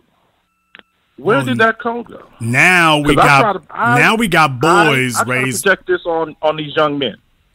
Well, we got boys raised by females now, and the females have taught the boys that their footwear and keeping it pristine is more important than is a part of their dignity.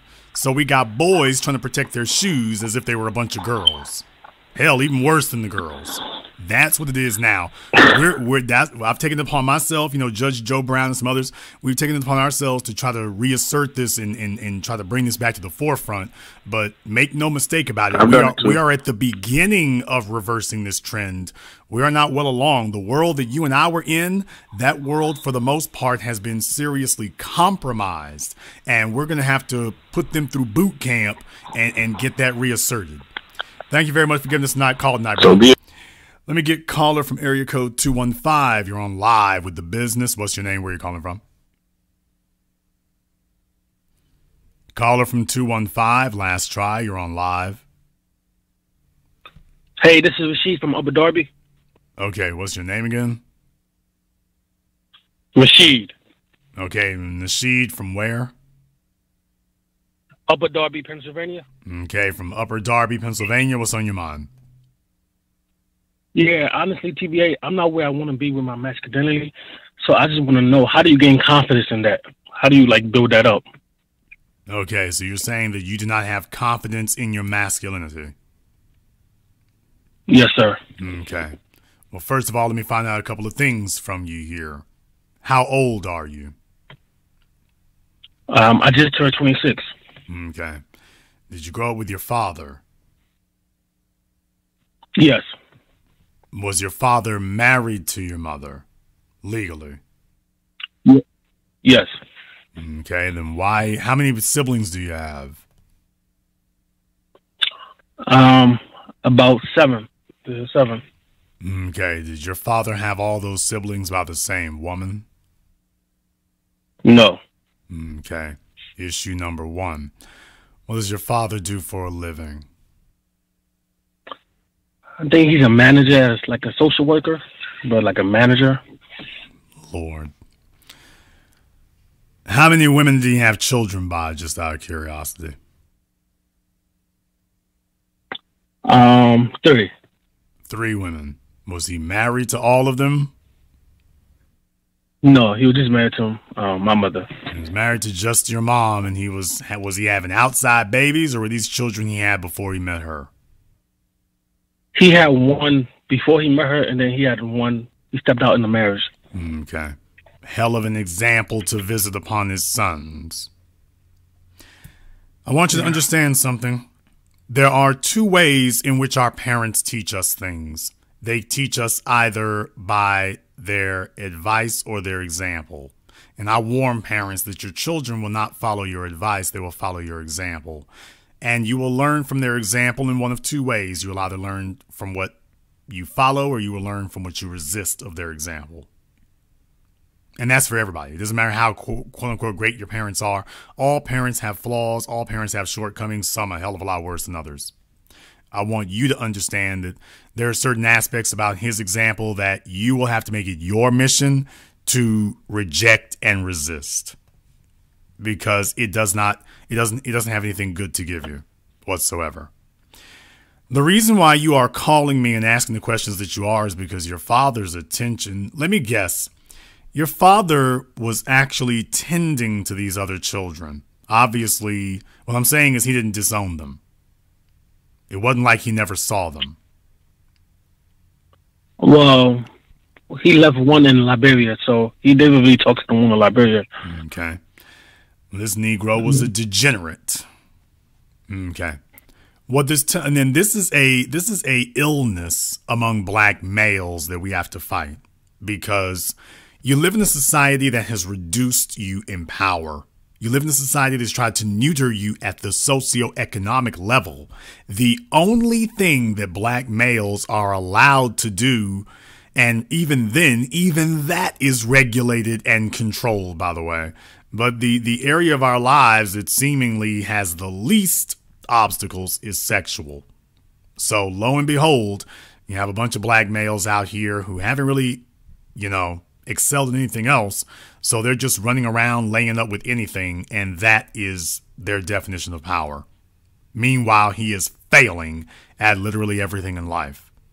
His son, who carries his legacy, because do you carry his last name?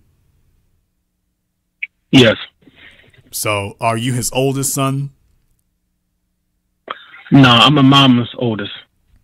Okay, you're the oldest of his marriage with your mother. Yes, sir. Okay, so you are the oldest legitimate child, is what you're saying. Yes, sir. Yep.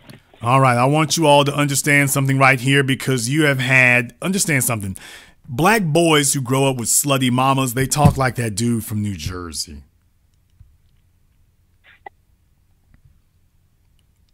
That guy who called up earlier from New Jersey, he was raised by a slutty ass mama who told him that all women are queens and it doesn't matter what they do and that men owe them something.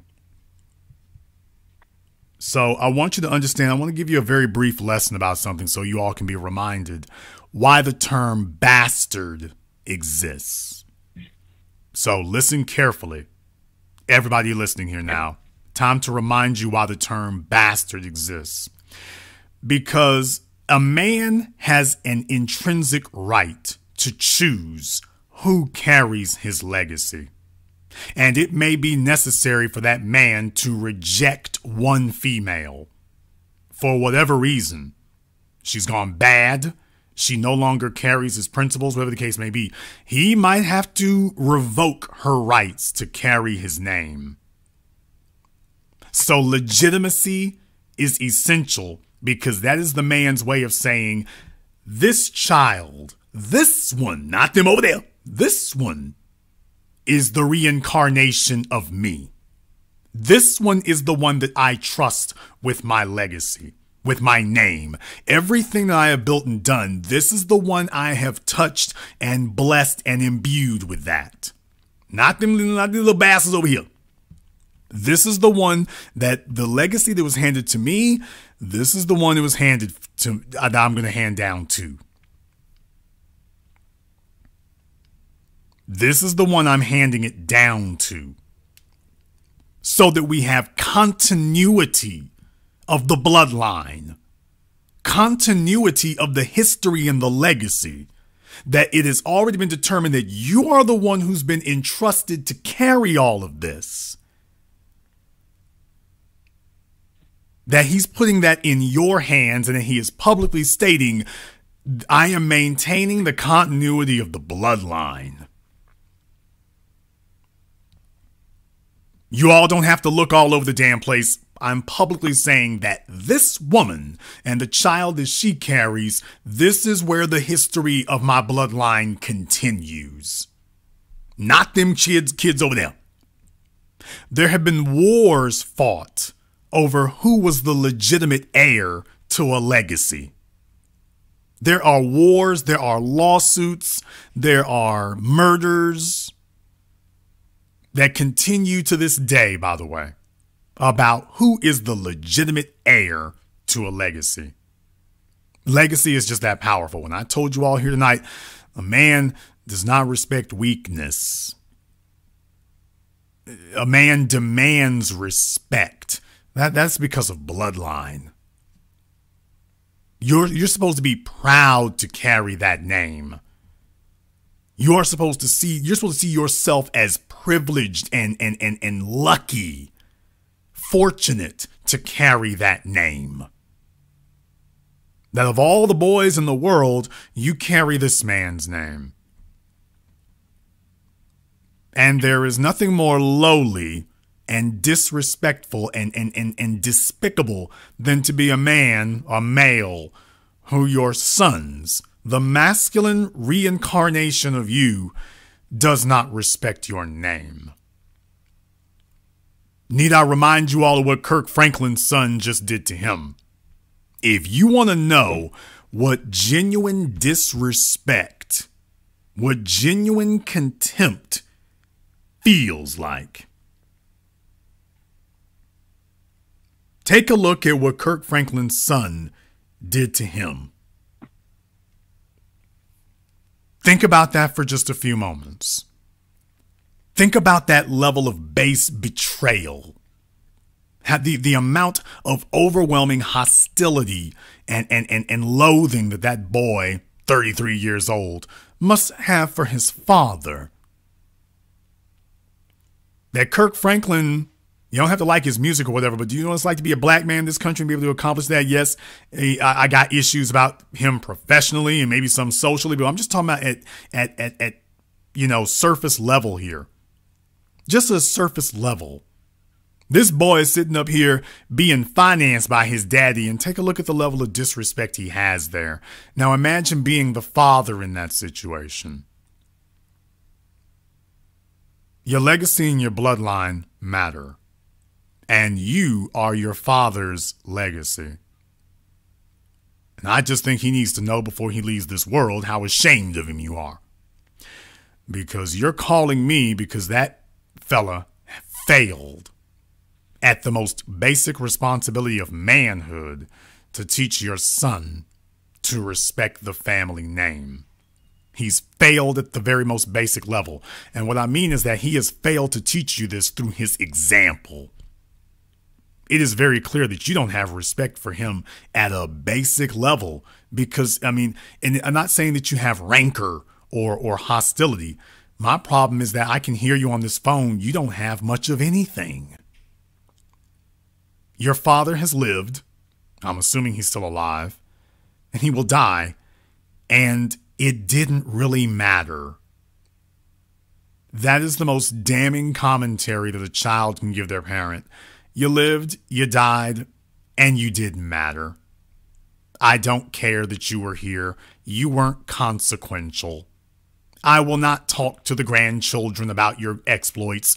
I will not make them proud to carry your name. I don't have anything bad to say about you. I just don't have anything good to say about you. Imagine living your whole life and your children tell you, I don't really have anything good to say about you. I don't have anything bad or good. I'm just kind of indifferent about you. You really just don't matter. That is the definition of walking dead. Did you say you were 26? Yes, sir. I'm old enough to be your father. Now, I want you to understand that as we get older as men, this list I gave you up here, when I said demands respect, understand something.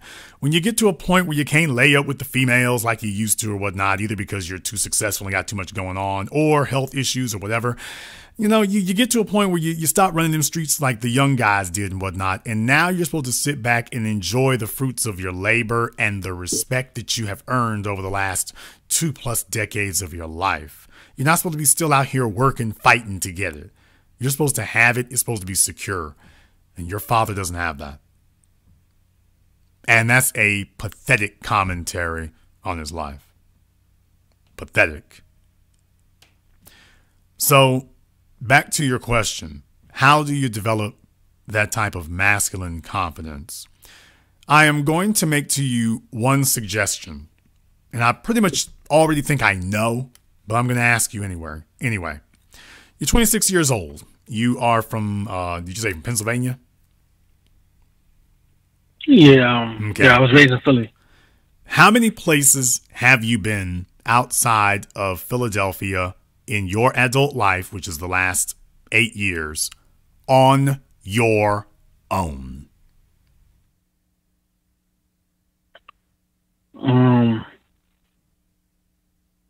Probably like 3. Okay, which 3 places?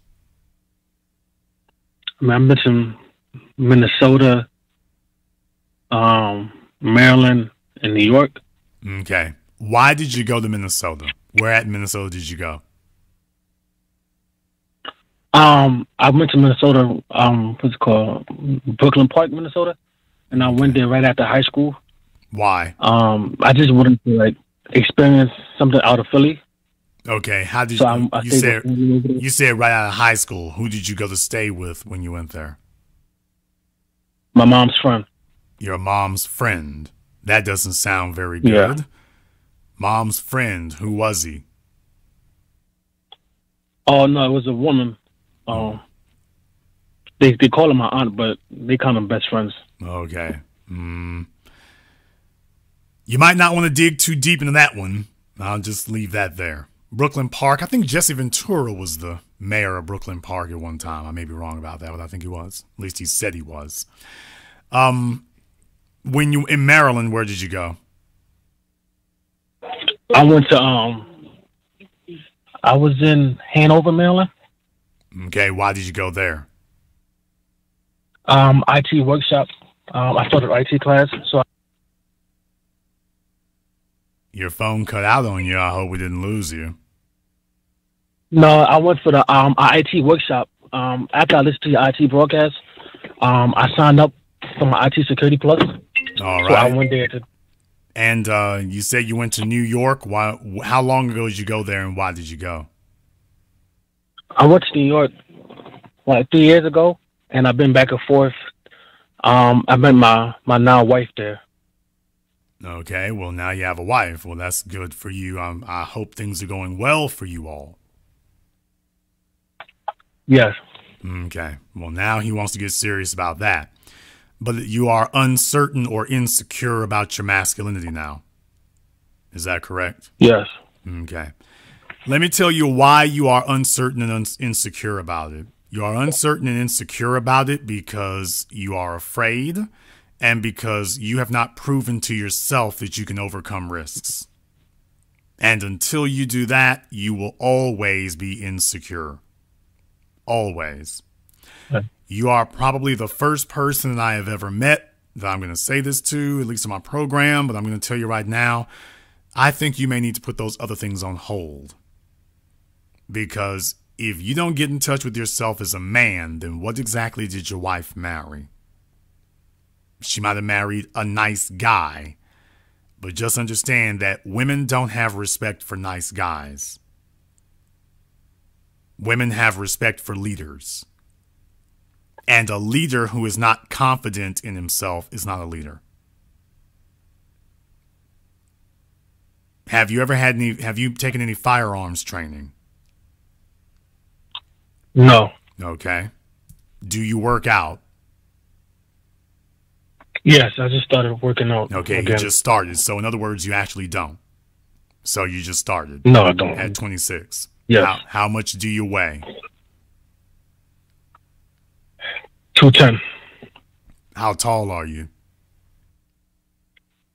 5'9". Okay, then you can afford to lose about 25 pounds or so. So you can afford to do that. It's very hard to feel masculine and confident when you look in the mirror and don't see masculine or confident. Very hard to do that. How much do you know about your history as a black man? Honestly, I got into my history around 2013. Okay. When Trayvon Martin got murdered, I think. Okay. So and that's nice and everything, but that doesn't tell me what did you study? What did I study? Yes. Honestly, I haven't studied much, as far as books wise. All right. Well, of course, you should study the basics, the autobiography of Malcolm X, philosophies and opinions of Marcus Garvey, anything and everything by Dr. John Henry Clark, Chancellor Williams, Joseph Ben Yakinon, Dr. Claude Anderson. You need to become a scholar of all those things because that is your legacy. That is what you're working for. That's what you're fighting for. That's what you're dealing with here. And of course, Dr. Francis Cress Welsing. I think it's essential that you read the ISIS papers. Every black person should read the ISIS papers. And of course, throw Brother Neely Fuller in there as well. But you can't defend something that you don't understand. And your parents didn't give it to you. And your learning and your education is incomplete. So when you're going to the gym, it's one thing to hear about Trayvon Martin, but if you don't understand the context of America in its full complexity, and I can't give that to you in 2 minutes, you're going to have to do the work of actually digging into this and learn where you are. So when you understand it in its totality and its proper context, then every time you pick up those weights and those plates, you know what you're getting stronger for. When you go to train with firearms, you know what you are putting your life on the line for and learning to kill for. It's not your wife. It is everyone who's come before you and the children and everyone who will come after you. But you can't personalize something you don't understand. Last but not least, you need to go see some things. You haven't seen anything. You haven't been anywhere. You haven't seen nothing. You haven't experienced anything. You need to go see some things. And you haven't done that. So you really need to take an opportunity to do that.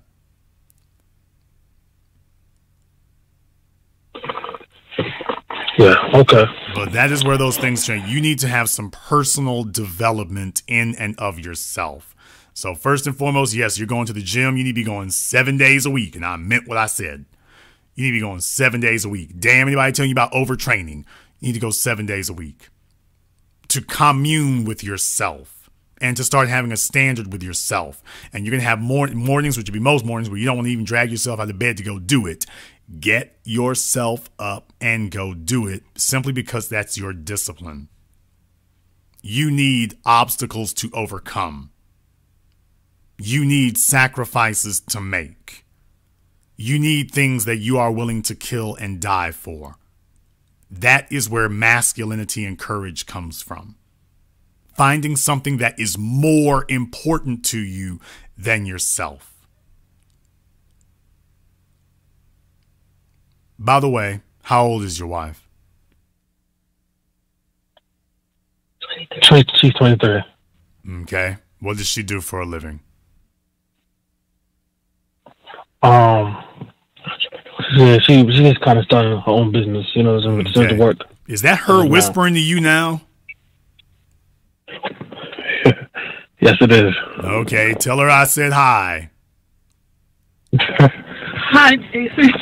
Okay, let me ask you something, ma'am. The things I just said a few moments ago, that women don't respect nice guys, was I lying when I said that?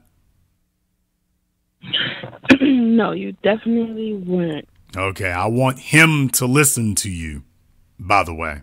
I want him to listen to that because I want him to understand that this is his first, last, and only warning. She is 23 years old. She is giving you her prime years of her life. Ma'am, I just got to ask you one question. What size do you wear? I'm a size 8. Okay, she is a size 8. Well, I won't go too far into that, but I will say She's giving you her she is giving you her peak years right now, my dude. She is giving you her peak years. You are either going to make a lifelong wife of her or you're going to make a lifelong enemy of her. I want you to understand that. She is giving you the most valuable years of her life right now. Do you have any children, ma'am? No, no children. Okay, she's 23 years old. She's a size 8. She has no children. I'm assuming size 8 at more than 5'5" or 6. Please tell me that. Yeah, I'm 5'7". Okay, well, she just clearing the lot, but in size 8, you kind of tipping there now, because if we start edging towards 10, Houston, we have a problem. We're both in the gym. Okay, well, I want him to understand something, though, because as a man, he has to build muscle. As a female, you just got to keep the fat off. So the standard for him and the requirements for him will always be higher and more than for you. But I want him to understand how you see these years and how you will see them as you get older. Right now, she's not established. Right now, she's still working on establishing herself. But that's going to happen very quickly because this society makes it far easier for black females than they do for black males. I want you to understand that. Makes it far easier for that. And as such, she's going to make some progress very quickly. She's going to make progress very quickly. And once that begins to happen, the way that she sees you and the way that she approaches you is going to change. Now, you don't know that yet. You don't know that yet. You don't understand that yet, but I think he's starting to dawn on him.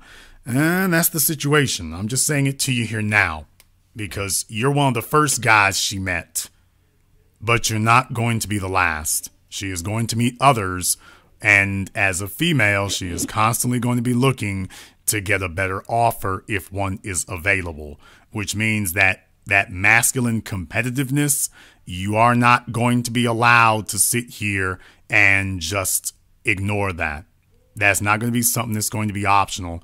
You are going to have to keep competitive because her life is going to keep changing. And she already knows what I'm telling you right now. She's just a lot nicer to you about it.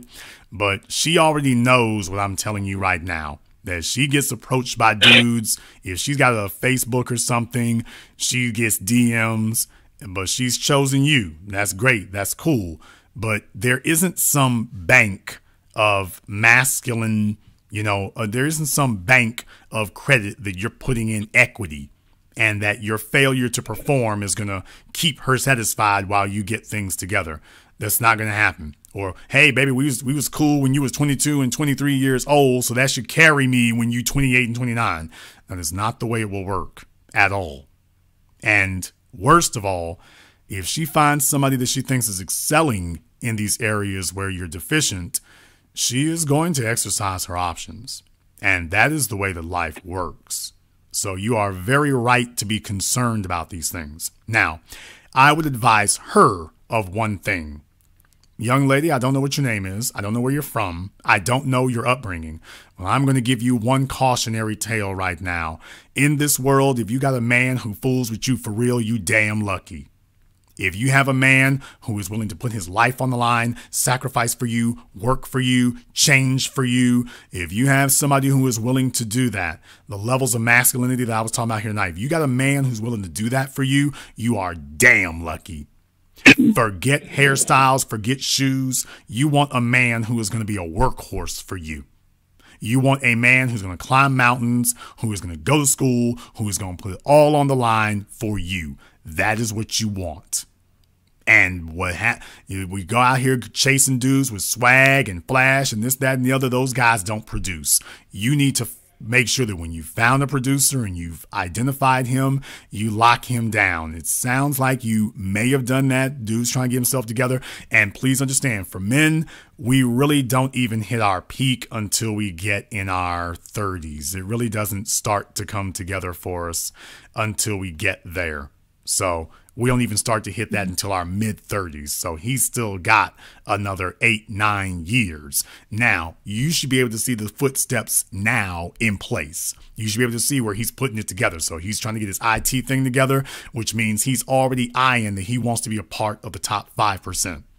Well, that's what you want to do. You want to grab a hot prospect before he gets on and find somebody else.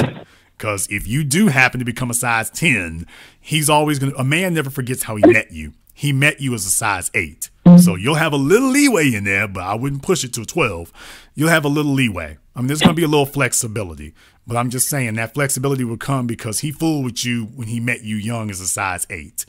So as long as you're younger than 16, you might be okay. But my real point is, if you can lock him down, if he's a producer and he remembers that you were there in the lean years, he's never going to go anywhere. And if he desires to produce for you, he always will. The biggest mistake that females make today is they go out trying to do sexual thrill seeking and sexual thrill rides. Right. And they go off and get bastard babies, STDs, outrageous body counts. They're unable to actually, bond to a man because they've had so many men laying on top of them that sex doesn't mean anything. And that's how women destroy themselves. So if this guy fools with you for real, my biggest piece of advice to you is, I don't know what your parents were like. I don't know what your father was like. But if you have someone who fools with you for real, hold on to them. Especially if he's getting up every day trying to figure out how he can be a better man and a better person. Do you know how damn hard that is to find today? Mm-hmm. Yep. So I hope both of y'all keep your memberships at Bally or Planet Fitness or wherever y'all going. I hope you keep that together. I want both of y'all to advance to that. So brother, what I am going to tell you is those are the things I would advise you to do there. I would advise you to do that because that's where you need to go. And by the way, she needs to do the same thing, because if you two are going to be married, if this is going to be the mother of your children, you need to be able to trust her that she is going to raise children in your image. And she can't do that with what she doesn't know. So if she doesn't know Dr. John Henrik Clark, Marcus Garvey, Malcolm X, if she doesn't know our history, how's she going to teach your children? Right. So that's the other thing. Now, I will allow you to go to divorce court if you made the wrong decision on that. Now, if she doesn't know and she doesn't want to learn, you got to go. It'd be better to divorce her now before you get your money together so she can't get nothing, as opposed to waiting 4-5 years and then you're shackled to that. So, yeah, y'all need to sit down and have a talk about that. Well, then forget that because he might not do it right. Young lady, what do you know about our people's history? So surprisingly, I'm not sure if I wasn't here for the whole call, so I really don't know what he spoke about with you, but he's the one that actually put me on to a lot of different things. A lot of things that we're told in the media are pretty much false, and I don't think he's done a really good job at expressing how much he actually does know, just because we both listen to you and we know you put people in line real quick. So I guess he kind of didn't really get into those details. So he has definitely recommended a bunch of different books to me, different podcasts to listen to. I don't know any off the top of my head right now, but we're definitely still both in that learning stage, still both we're both African. I'm not sure if he said that. My parents, both of our parents are immigrants. And so a lot of misconceptions have been taught to us throughout our youth, and a lot of confusing things have been kind of drilled into us. So that's the stage that we're in right now, trying to just really figure out where we stand in the world as, Africans, but as African Americans. Okay, where are your people from? So my parents are from the Ivory Coast, so that's West Africa. All right. And where are his people from? Liberia. Okay. Now, I want to thank you very much for being respectful here tonight, because that's very good. That's very, very good. In the future, I expect him to do most of the talking. The first place you can lead is with your mouth. So in the future, I just want him to be aware. Thank you for being respectful tonight. In the future, I expect you to do most of the talking. Ma'am, I'm certainly glad you've been paying attention. And those are all very, very good, because but you're going to have to become masterful about this in your own right. So it's very good you got your training wheels on right now, and it'll take you a little bit of time. But just understand, this is not a hobby. This is a way of life. And we are expecting you to teach the children So you can't teach them what you don't know or what you don't have respect and reverence for. So we cannot do that. We cannot do that. So just keep that in mind. By the way, does this young lady have a job? Yes. Okay. Do you have a degree? Yes. Oh, hell. Now, she has a degree. How about you, Nasheed? No, I don't. Okay. Do you see a potential problem there, sir? Yes. Okay. Let me say this to you in no uncertain terms, and I'm not trying to make trouble. Just understand, in the current social environment that we are in, she will have a lot of pressure on her, because I've met a lot of Nigerian hood rats this year, by the way. Hood rats from Nigeria. Yes, I'm serious. A lot of hood rats from the continent. They messing up over there big time. But I just want you to understand there's going to be a lot of pressure on her to sit up here and do foolishness. So just with folk trying to tell her that she's a mismatch. By the way, there's one thing. What is her degree in? Media communication. Okay. Nasheed should know what that is. Nasheed, did you know what her degree was in? Yeah, media communications. Okay, you didn't say nothing. I was asking you, so that's not a good look. When did she graduate? Yeah, it's not really. When did she graduate from? When did she graduate from school, Nasheed? 2019. Okay. Because remember something, you're supposed to be 2 steps ahead of everything. Media communications, quite simply, that's a useless degree, by the way. You're not going to be doing anything with that. Well, she's figuring out now. Here's the problem. The problem is, you know how black women operate. If one degree doesn't serve them, they go back and get another one. So she's probably, let me guess, she's probably already gearing up to go back to school now. She was trying to get her master's degree. I kind of talked her out of it. Oh, good. Okay. At least you stopped her from doing something super silly.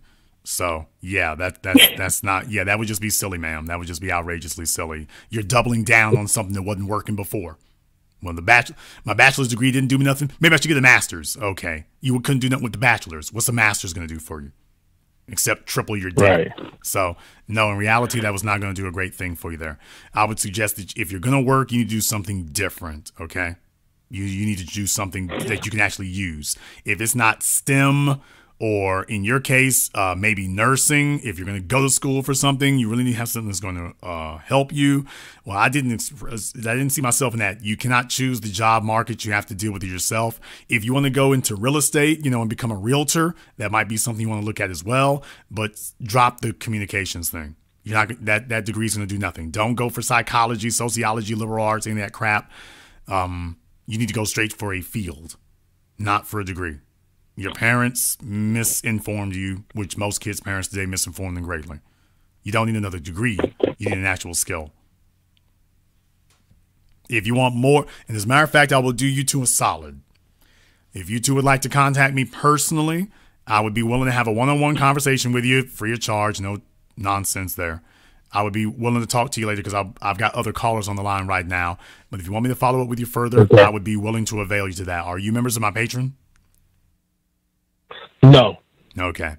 Well, what I'll allow you to do there, if you want to, that'll be up to you. The only reason why I'll do this is because I do think that people should put skin in the game for that. If you're not members of my Patreon, you may want to sign up for that.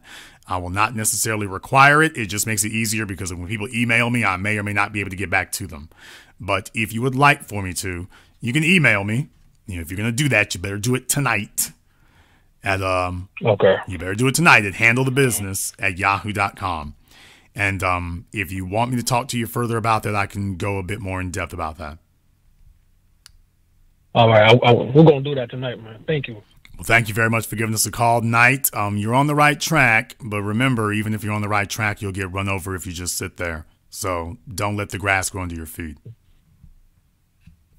Sir. Yes, sir. Thank you very much for giving us a call tonight. They got other things that we need to talk to them about. We need to talk about your credit. We need to talk about your savings. We need to talk about your aspirations. So there's a number of different things that need to be taken care of here that I can't, just do during one phone call tonight. But catch them early, catch them early, catch them early. Invest, invest, invest.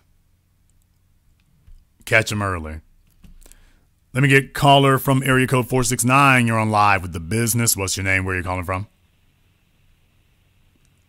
Oh, this is Big Stone from Dallas, Texas. I'm Big Stone from Dallas. I'm calling you tonight.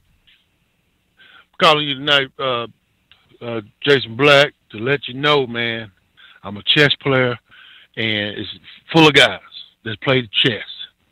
And I'm going to make 3 points out of this. One of the guys, all these guys are kind of very masculine men. And one of the guys, he done saved the old man's life. He done saved a young man's life. He just keeps the peace. He's a leader. Old man, he's a Muslim. He's making fun of a couple of dykes. The dyke came unglued and was finna just beat the hell out of this old man. The guy, he stepped in, took charge, kind of broke it up, settled everything, calmed the dyke down, the homosexual woman down, and kept the peace. There was another young man. He had got some bad drugs. Okay. And he was definitely it sounds like we got some tales from the hood going on out there, but I'm glad to see they're handling their business. Okay. Thank you very much for giving us a call tonight. Let me get caller from area code 305. You're on live with The Business. What's your name? Where are you calling from? TBA, what they do? It's your boy One Love 305 out of Miami. One Love out of Miami. What's on your mind, brother? Hey, man, you dropping flames like a ignited gas can tonight. I never thought I'd even do this, but I got to call out something. Your mods, one of your mods is going ham tonight. And with the subject matter that you're talking about, I think she's disrespecting on what you're saying. It's counterproductive. Okay. I won't say who she is, but you'll know who she's not. Well, let me be clear about this. My mods do what I tell them to do. So okay, no disrespect. If you have an issue with my mods contact me privately, so I will just tell anybody if they have an issue with something they see my mods do, I would first inform you my mods don't do anything that I'm not telling them to do.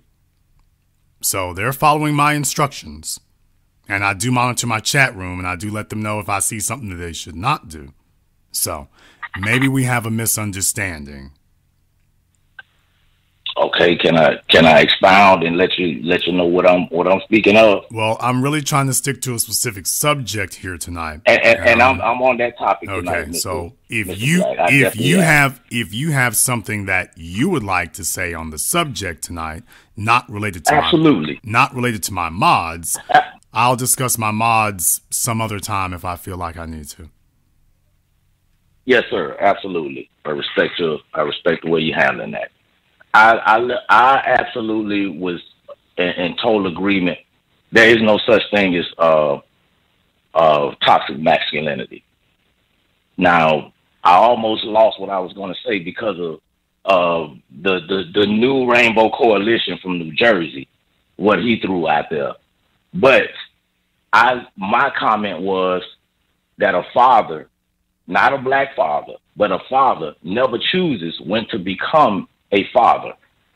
My example was, outside of what the mod highlighted me on, was that if there's a young person, a young man, who looks at an older man who says, I look up to you, for what you're doing. They see how you move in the streets. I don't get to choose, that young man to look up to me. He looked up to me. On the other hand, Jason, is when a mother chooses to be a mother. If I wanted to be a father my whole life, that mother could say, I don't like what he said last night and go to the clinic. But once I shoot mine out, it's out there. She can abort the baby and she can not abort the baby. She can poke holes in the condom. But I don't get to choose. I have no choice in the matter.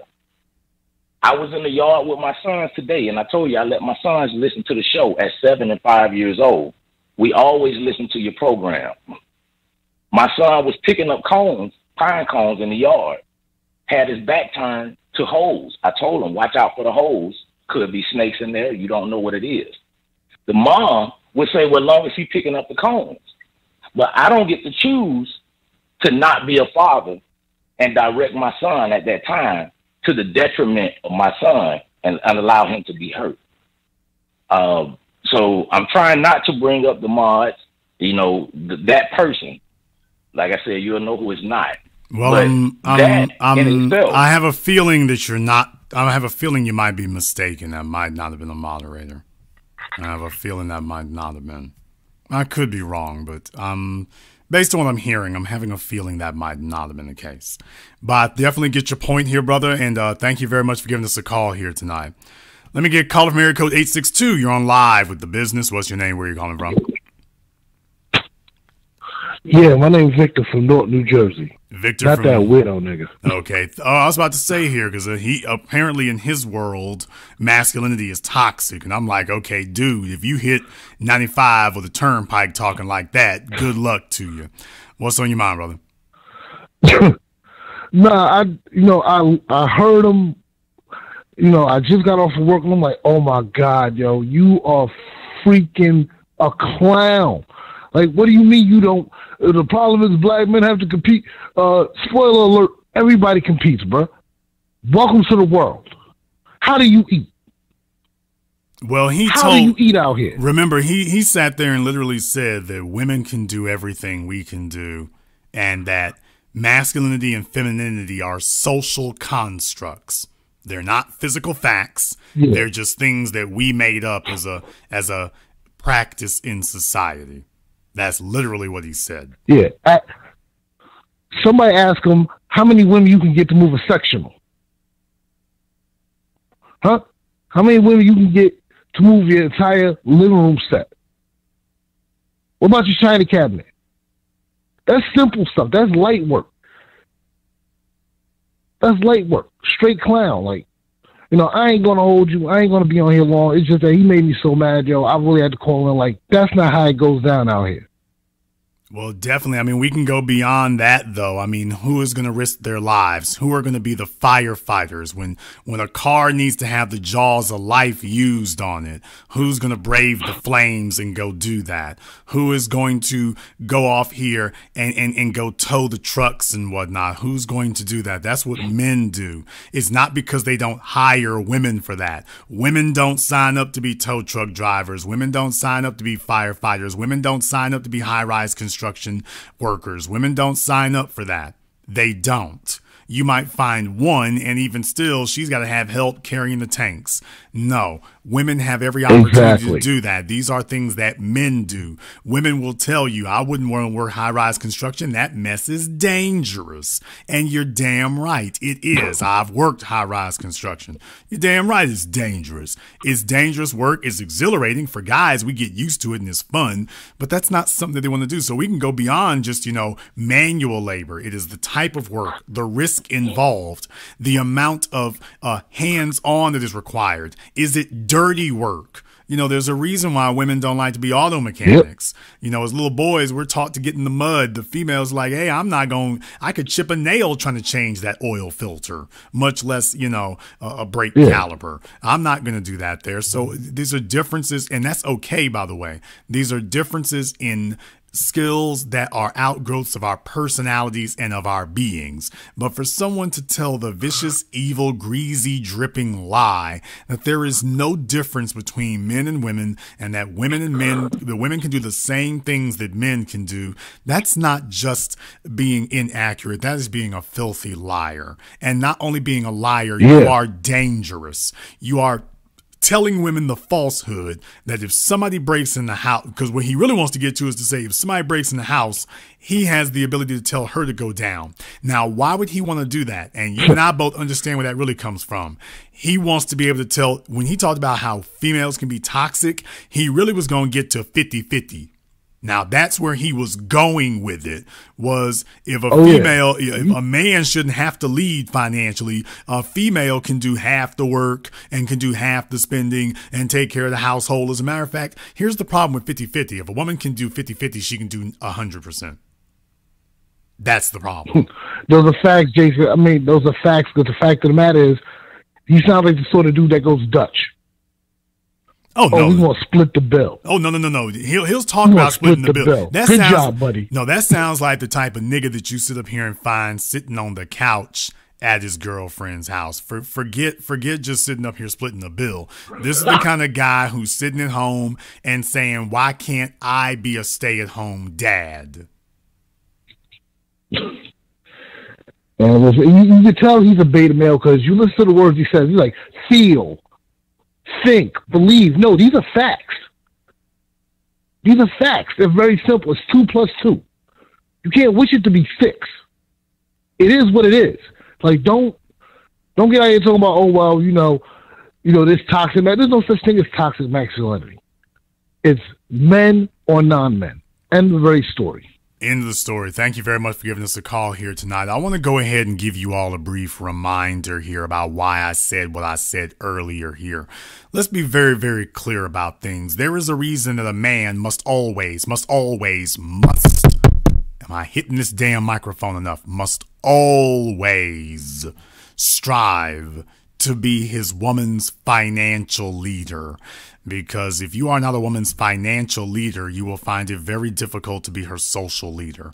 And I'm not saying that it can't be done, but it will be difficult because she has the capacity to challenge your authority.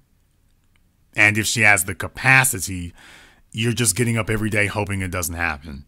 That's the first thing. But secondly, the reason why you must always strive to be your woman's financial leader is because leadership isn't something that you split the bill on. Now, little old moist dudes like the guy from New Jersey who called over an hour ago, he will love sitting up here telling you that women can do everything a man can do right up until the woman pulls his whole card. Right up until the woman sits up here and starts telling him about the way that things need to be. Then all of a sudden, he's going to demand that things need to be different. Right when she starts emasculating him and when 50-50 turns into her giving him instructions, or as I've told you all before, all these weak guys love talking about 50-50 right up until the female wants to decide which 50% she should be in charge of. Then all of a sudden you want to sit up and object. There's only one way to prevent that. It needs to be clear from day one that this is not 50-50. This is my ship. This is my boat. And if I so deem it, I will bless you with the privilege, not the right, the privilege to maybe get the opportunity to join my crew. But let's be very, very clear. This is the SS Jason Black that you are getting on. This is not the SS partnership.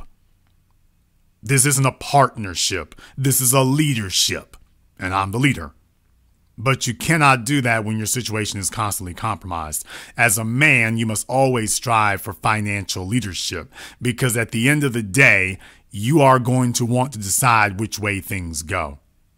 You are not going to be okay with your woman telling you, here's what it's going to be. Now, maybe that guy actually might be. Who knows? When they get infantilized bad enough. But as soon as a woman wants to sit up here and pull rank on you, then all of a sudden you're going to want to tell her you can't do that. Everybody loves sharing power with their woman right up until their woman tells them what you gonna do. Then he doesn't want to share power anymore. Now he doesn't like it. Now he's looking like Columbus Short with your stuff getting put out. Now you don't like power sharing right after you sat here preaching its virtues for all this time. As men, we don't operate that way. Masculinity does not share power. Masculinity does not share direction. We already got the direction. Masculinity doesn't look for a woman to give him purpose. He already got a purpose. Masculinity doesn't look for protection. I provide the protection. It doesn't look for 50-50. It's already got 100%. That's how you prevent disputing situations. You prevent disputes by bringing 100% already. that she cannot bring anything to you that you cannot already do yourself. So you have the option of letting her go. Now, you know what she doesn't have? She doesn't have the muscular strength to change her tires. She doesn't have the muscular strength to move the couch on her own. She doesn't have the desire to get up under the car and change the oil. She doesn't have the ability to lift the tree in the backyard if it falls. That's what she needs you for. Oh, yeah, and if somebody breaks into the house, she doesn't have the ability to stop him from making it up the stairs. On average, it takes police approximately 6 minutes to respond to an emergency phone call.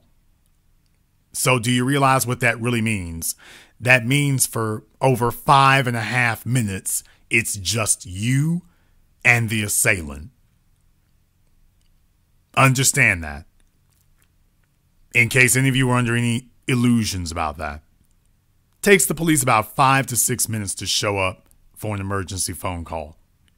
So that means that from the moment that things go wrong, even if you could instantaneously contact the police, and assuming they show up and don't be lazy about it, for the next 5 to 6 minutes, it's just you and the bad guy and whatever he can get away with doing.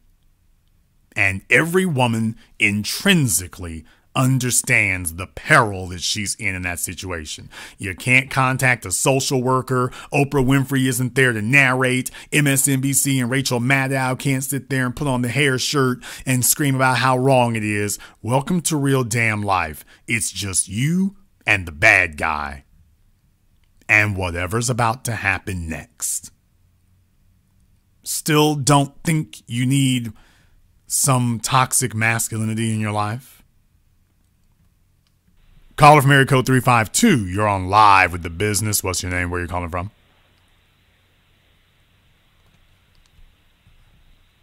Okay, caller from 352 has been abducted. We got a bunch of phone calls on the line right now. I got about 20, 30 calls sitting up here right now. So, folks, we're not going to be able to sit up here and dance with anybody who's not ready to talk. Let me get caller from area code 678. You're on live with The Business. What's your name? Where are you calling from? Neeran from Stone Mountain. Okay, brother, I don't know what you're doing on the phone. It sounds like you're starting a beatbox career. If you're in front of a fan or something, I'm going to give you 2 seconds to stop. Talk. Hello, can you hear me? Yes, I can hear you when you're not going to have that wind blowing over your phone. Started breaking up. No, it's not breaking up, sir. It's Neeran from Stone Mountain, Georgia. How are you doing this evening? Neeran from Stone Mountain, what's on your mind? I had a question. Well, you're saying it's not toxic masculinity, but there is something out here that is toxic, and I guess it's I don't know what to coin it. I guess it would be toxic machismo or just ignorant, where you have people out here who are not like yourself or who can articulate how to handle, the aggression in a way, but they just use, the answer to everything is they want to shoot the fade, or they want to, they call it standing up or keeping it real. But as we know, as Dave Chappelle had, 90 seconds wrong most of the times when you're not doing it the right way, where it will, when you are keeping it real, you're keeping it real to your detriment, where, there'll be you going to jail, you getting fired, you getting shot, you getting butt broken because of you trying to so-called have what people will consider masculinity. So that's the question, what I want to know. I mean, me personally, I've grown up. Okay, well, my father, we really can't discuss you personally, but I would like to go back to something you just said there. So you're saying that it can be toxic machismo.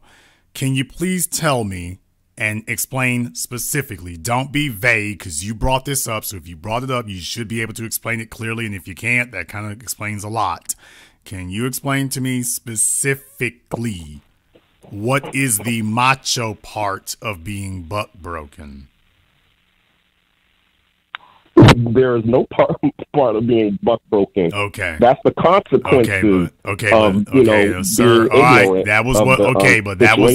That was what you said. You were the one who you rattled off a list of different things: going to jail, getting shot, getting butt broken. 10 seconds. You were the one who rattled off that list. as being keeping it real going wrong. You were the one who said that list. Yeah. So I'm trying to find out on the guys who are mistaken about their toxic machismo because they think it's keeping it real, but it's keeping it real going wrong, and they can end up shot, in jail, getting buck broken. So, okay, you gave the example. Now you're saying, oh, that's not what it is. So maybe you need a chance to just really get your thoughts together and decide exactly what you mean, because you're contradicting yourself now.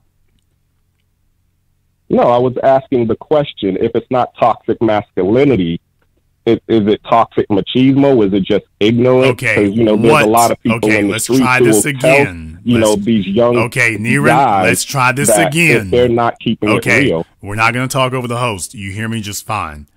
Let's try this one last time. Give me a specific example of what it is that you would consider to be, quote, toxic machismo. Where we'll just say in any given situation. Okay, I'll give you a prime example. All right, because this happened to me in life. Okay, give us an example. Give us an example in 7. I just need a specific type, 7 seconds or less. Give me an example of what you mean. Okay,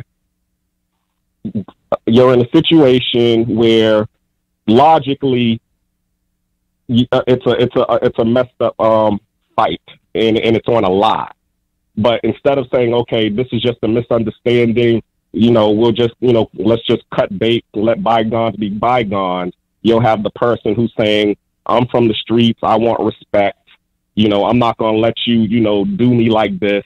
And then it just becomes a pissing contest because both of the people are not willing to back down. As the Boondocks would say, a nigga moment. Okay. Well, in that type of situation there, it would really just depend, because I'm just going to be totally honest with you here. We only hear those kind of negative comments. We only hear that characterized as a negative connotation among black people. If you all remember, there was a case in, I believe it was either Iowa or Idaho. There was, what was he, an off-duty firefighter or something? He had been having a constant running dispute with his neighbor. These were 2 white men. And on video, the one white man is riding a riding mower, and he brandishes a gun at his neighbor, letting him know, I got it on me. And Mr. Firefighter turns around, walks 2 steps away, and then spins around, pulls out his gun, and shoots the guy 3 times. Now, the fella survived the shooting, but you don't hear those kind of things being characterized as white folks, doing their version of nigga stuff. You don't hear that. Now, that never gets called that kind of way. Now, we can go down the list of contradictions that are out there and whatnot, but I'm going to be very, very clear about something right now. And I'm glad that this question actually came up, because a lot of folks don't understand something. Let me be very, very clear with you. You have leadership when there's a clear understanding. And right now, the problem in black society is there is not a clear understanding of what the pecking order is. Now, among Irish people, Italians and whatnot, they had gangs, they had mobsters, they had the mafia. They established a pecking order. And if you attempted to defy the pecking order, there were consequences for doing so. Now, in Japanese society and whatnot, they got the Yakuza or whatever. They maintain the order amongst the people. And we don't have that. What you have are a bunch of renegade Negroes out here who want to define everything for themselves, and they are failing spectacularly. And the reason for that is because there are not swift and immediate consequences for going off code. So what you have just described to me is an attempt at gaining a clear understanding. And in my experience, there don't actually have to be a whole lot of things like that to happen. In reality, there's not a whole lot of situations like that to have to occur. So in my opinion, quite frankly, I actually can't necessarily tell you I would necessarily have a problem with that. I wouldn't necessarily see that as, quote, toxic. Because understand something, one of those men might actually be the superior and the right one. He has no need whatsoever to give way to an idiot.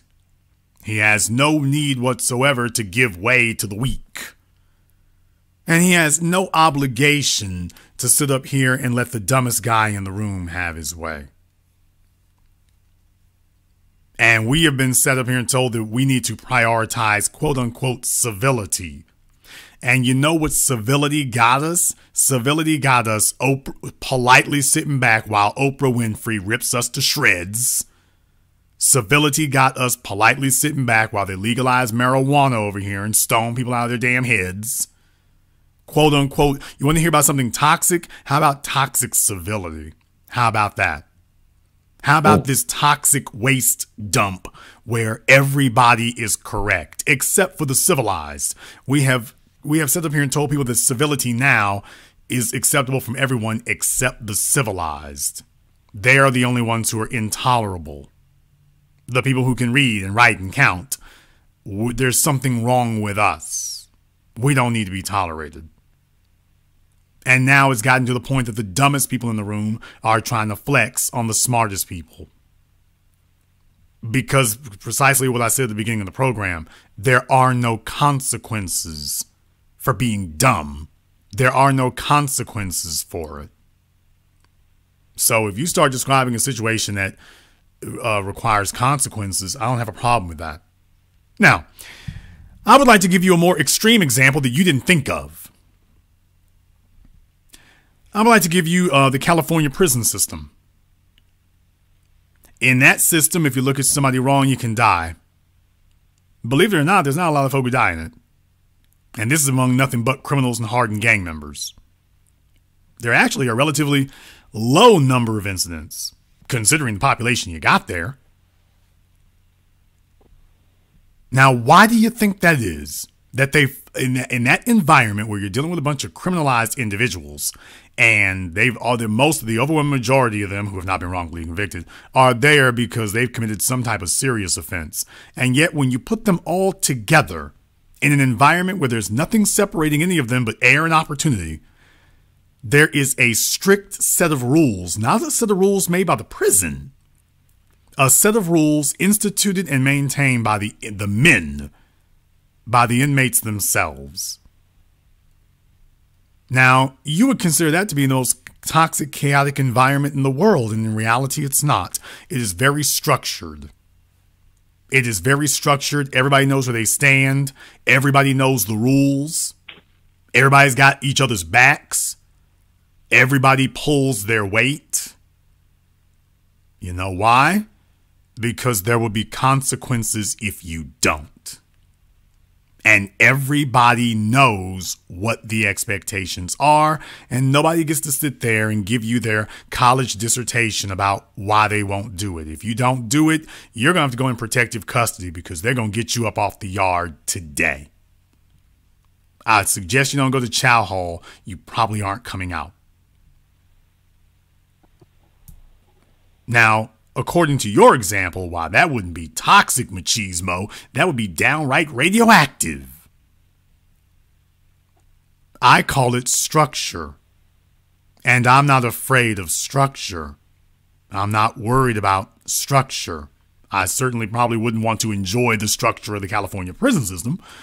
But at the same time, out here on the streets, and I've talked to many ex-convicts, and they all say the same thing. They can't stand the way that people out here on the street invade your private space, get too close to you, get friendly, shoot off at the mouth at you. They're like, I'm from a place behind bars. You can't do that. Respect is enforced. Yeah. I have friends like that. They say penitentiary rules apply. I got what okay, but here's the thing. Here's the thing.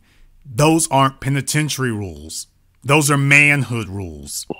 Please remember, the man who would have become one of your early presidents of the United States, Alexander Hamilton, he got himself killed in a duel with Aaron Burr. Why? Running off at the mouth.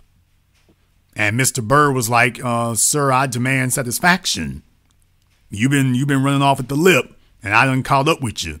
So We can settle this one way or the other, but there's not going to be a bunch more running your mouth at me. Not going to be any more of that. You've smarted off for the last time. And let me tell you, in a system and under rules like that, you don't have a lot of people who do that. That doesn't happen very often. In feudal Japan, when you were allowed to take it straight to people and whatnot, there were actually far fewer incidents. In the day and age we live now, where people think that they've got laws that protect their, quote, freedom of speech, and now they've redefined it as freedom to disrespect, yeah, they go off and do that. But I actually prefer an environment where where it's clear to people that there are clear boundaries. Because understand something, as black people, we have allowed people to speak against us. We have allowed, as black men in particular, I'm doing this program tonight because we've been cowed into toxic cowardice. We allow everybody to speak against us. The women, the children, non-black people. I put up a story today about a black woman in New York. She was arrested by, it must have been 6 or 7 cops around her, brought her out in handcuffs because she was harassing Asians. And they called it a racist attack. What did she do? She didn't lay a hand on anybody. Simply yelling insults at Asians was called an attack. And this of our apathy and our inaction, that we have made it where people can assault us and that's okay. We can't even say nothing about other people. They will actually take physical action. Take a look at the differences in how it's treated. And they're just doing this blatantly in front of our faces now. That, yeah, you can't even say nothing about Asians. Everybody else can. The same thing that she got arrested for, folk are doing to black folk, every non-black people are doing it to black folk every single day with no consequences. Because we have not demonstrated to them that whatever you want to call our masculinity, you're about to experience it, whether you wish to or not. Now, when we start behaving in that manner, that we are not going to ask for respect, we will insist upon it. And you will adhere, or whatever type of masculinity you think I've got, whatever you want to call it, it's about to run all over your ass. It's been my experience, you usually have to do that once, maybe twice, never has to be done 3 times. They usually get the message. And we have become people who become scared and coy about delivering messages. If you've got somebody's bastard baby son who was taught by some hood rat to sit up here and run his mouth, let me tell you something, Brother Niran. My folks taught me when I was young that I better watch what I say to people because you're liable to get your head slapped off. Now, you notice what they didn't say to me? They didn't teach me about freedom of speech. Well, of course I understood the Bill of Rights in the Constitution. My parents did not teach me that you can say whatever you want to. Can't nobody say nothing to you. That's some hood rat hoe talk. Because she's depending upon men to come save her ass. She's depending on the system to save her ass from her own stupidity. She's depending on white folk to come save her. As a man, you don't have that. You're supposed to be wiser and smarter and understand that there will be consequences immediately for what you do. But I was taught from an early age, you don't get to say whatever you want to say. You don't get to talk however you want to talk. You're a male. Your words carry more weight and more pertinence. I was never taught that I can just say to somebody whatever I want to say.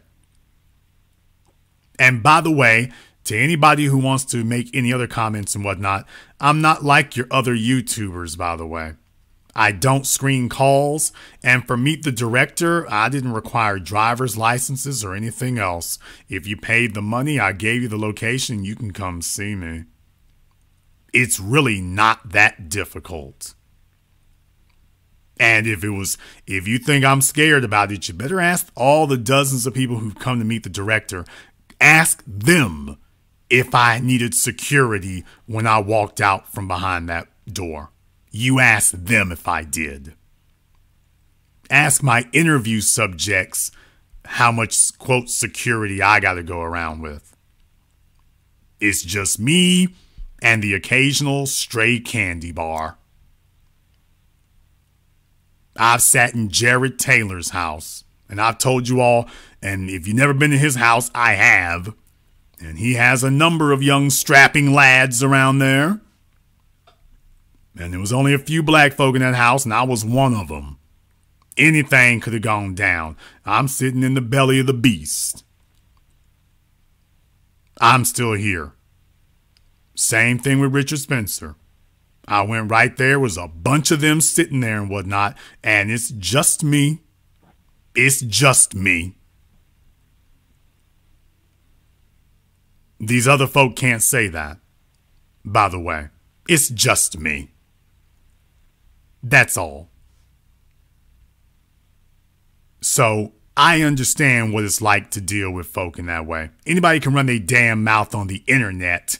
Let me see you go jump into the headquarters of some white supremacists, and let me hear you run your mouth the way I did. Let me hear you say some of the things I did right there in front of them. Let me hear you say that. Easy for Roland Martin to sit in TV One studio and talk like that to Richard Spencer.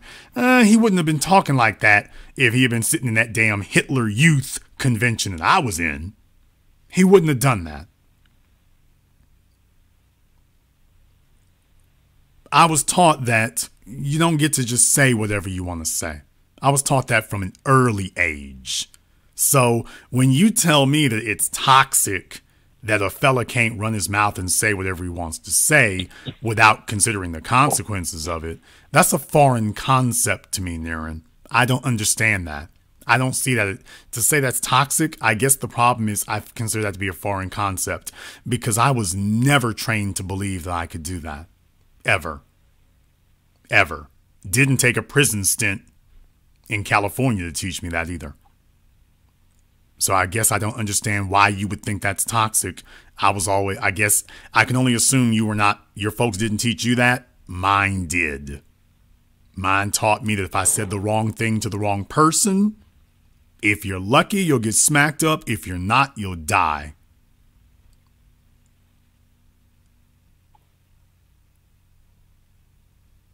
Understood. Oh yeah. Oh yeah. And one more thing that I left out. My folks also taught me, Jason, you might be the wrong person to smart off to. What were you going to say? I was saying about the whole, what you was just saying in terms of how you was brought up. You was brought up with respect everybody, because if you respect the wrong person, something may happen. But as we are in this system, okay, of white supremacy, whatever you want to call it, okay, you have the people out here who they know, okay, he can't say nothing to me because in 6 minutes, I'm going to have like these Karens. You know, I can call the police and have them here and they'll take my side and they'll take them away. So most of the time it's the black folks who they got to play chess.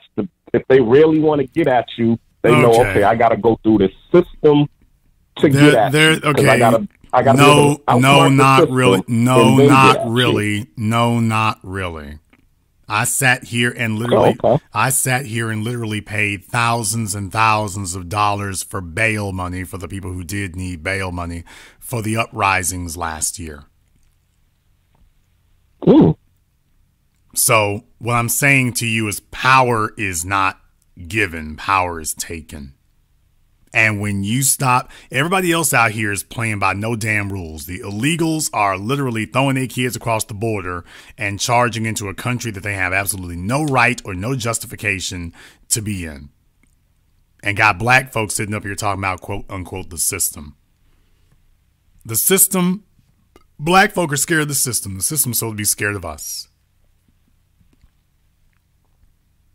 And when we start couching things in terms of, well, let's consider what the system would like first. Everything I do is about disobedience to it. Everything. Everything. This program tonight is a testament to disobedience to it. I'm not sitting up here doing that. You talk about the Karens out there and whatnot. I bought billboards all over New York talking about what needs to be done to Karen. I didn't sit up here and try to figure out how to get along with them. I sat there and put up billboards and said, this is what we need to do to Karen. Sat up here and had to call out Willie D's fraudulent, ridiculous, bootlicking ass over that. So as black men, the first thing, and this is something else right here, I'm going to be straight with you here, Niren. I got a question for you here because I got a feeling I know where that goes there. But by the way, for the fellas out there slanging dope and whatnot like that, let me find out here. What would you tell them? That there's a million ways to get paid without going the illegal route. Okay. And what would you tell Nicky Barnes?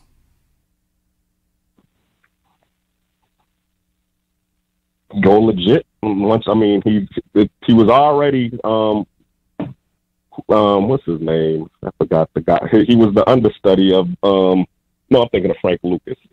Nicky Barnes. Well, I mean, he was a numbers runner, correct? Yeah, you were saying Frank Lucas, you're talking about Bumpy Johnson, but yeah, Bumpy Johnson, that's what I'm thinking about. Yeah, no. So he was the understudy of Bumpy Johnson. Yeah, Nicky Barnes. No, that was Frank Lucas, but Nicky Barnes was a heroin dealer. So anyway, long story short here, I'm very glad. Untouchable. I'm very glad you said that, because you know what my advice to Nicky Barnes would have been?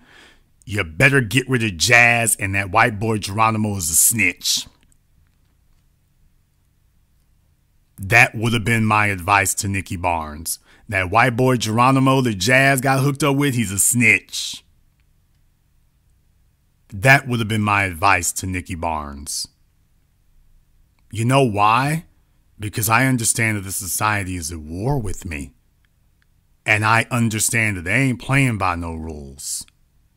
So I don't approach it that way. I don't have one bit.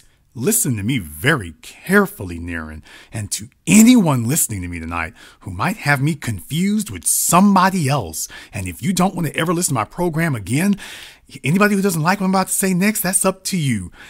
I don't have the slightest bit of animosity or problem at all with a black man in America who gets it any way he can get it, as long as he's not committing a violent crime against another black person. I don't have a problem with Frank Lucas, Bumpy Johnson, Nicky Barnes, Alpo, Master P, Birdman, Too Short, Easy E. Nigga, please. I ain't got no problem with any of them doing whatever they got to do to level this damn playing field. I got no problem with that whatsoever. None. It's a crooked ass system. It's crooked against all of us.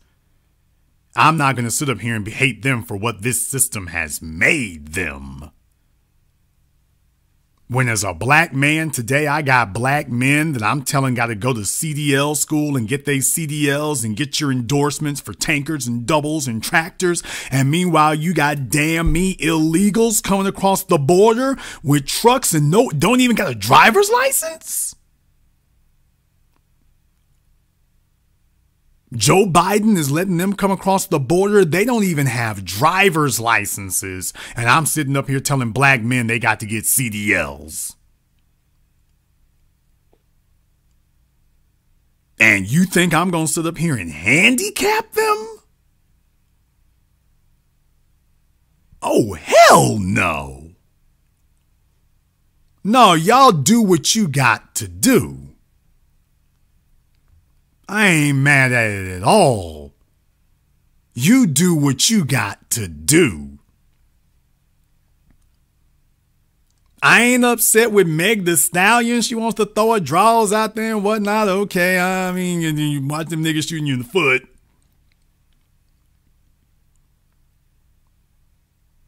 Watch out for that. I'm not here to judge that. I think it's slutty. I'm sure not gonna marry her. That ain't happening. She's not wife material. That's for damn certain. But I'm supposed to be mad about it and whatnot? No, I certainly don't think it's a good example because she's in those cases right there. It's not like she's really contributing positively. But at the same time, what do you want me? Don't expect me to get super ventilated about it. That ain't happening. I have my commentary as far as in the family. I wouldn't want the girls emulating that. But I'm not going. Don't sit up here and tell me Meg Thee Stallion is out of bounds, but Britney Spears and Miley Cyrus shaking her little bony chicken ass is legit. Don't tell me that. If one of them's gonna get paid, I prefer it to be a black woman. I prefer if somebody's gonna get paid for shaking their ass, I prefer top dollar go to a black woman. At least I prefer that. If it's gonna go down that way.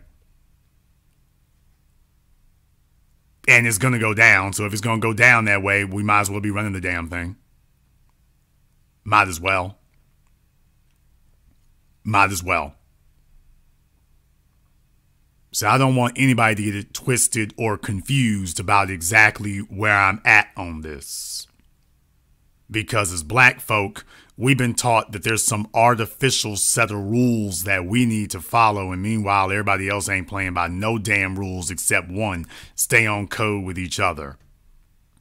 Now that rule is immutable. Everything else, okay. Nicky Barnes, when old girl came to him, one of his girlfriends came to him and told him, look here, I know a bunch of chicks, they can sit up here and cut the heroin, and I know these hoes. I'll even have them in there naked so they can't steal nothing. As long as you pay them, what was he paying them, like $1,000 a week or some crazy amount like that? They'll sit there and they'll have masks on, and they'll cut the dope, and they'll be doing it butt booty naked. So they can't steal no dope. And he paid them, what, $1,000 a week to each female? They showed up every damn day like they was coming to General Motors, clocking in, clocking out. You think I'm upset about that? Who the hell else was paying them that? Who the hell else was? The society had every opportunity to do it, and it's sitting up here trying to economically starve us? And we have to wait to see if a Jason Black can come along and give you the cheat code and crack the code and whatnot. And I'm here for that. But let's just be very, very clear about those who don't get that far. I don't have an issue with that. I really don't. And I hope there's nobody who mistakes me for someone who does, because I really don't. And I've been saying this for years and years and years. No, I do not support people walking around being inebriated or intoxicated. If you're going to deal drugs, go on the white side of town. They got more money.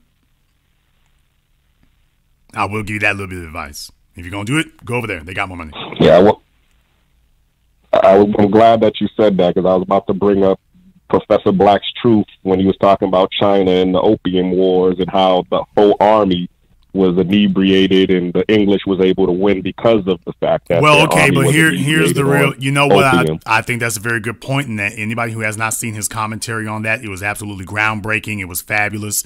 That was fantastic. Here's the real issue: you got a bunch of defeated niggas out here that ain't picked up a joint. Roland Martin is defeated. That nigga wouldn't know which end of the joint to put in his mouth. Joy Reid is defeated. I can sit here all day naming off a list of niggas who are defeated already. So yeah, drugs will defeat you. As I said, just like Meg Thee Stallion, I'm not going to encourage anybody to copy her. I certainly wouldn't. And let's just be very, very clear. You're mixing things, because I'm saying if you want to deal drugs, I'm not judging that. You want to use them? I'm not going to sign. I'm not going to co-sign that. You certainly shouldn't use them. You certainly shouldn't use it. As far as selling it, I got no opinion. Using it, you shouldn't use it. Or if you really want to use the Opium Wars analogy, the white folks sold the drugs. They wouldn't use them. So correct. Be like the British.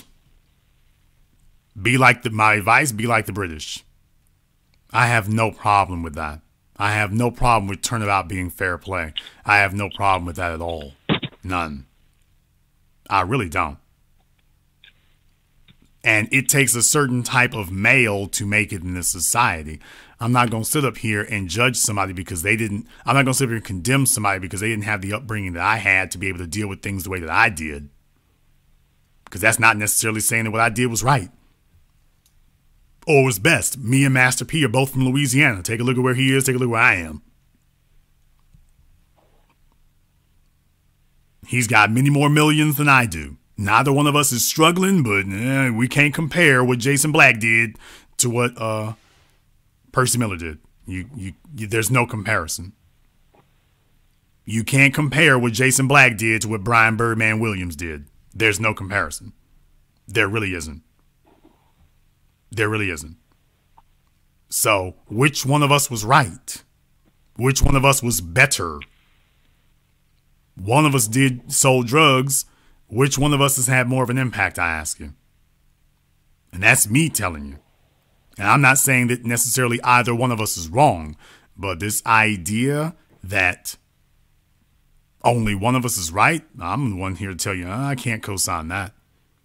We have as black folk, we're always being told we need to be righteous, this, that, and the other. Everybody loves slinging a Bible at us right until we remind them what they're doing to violate the Bible.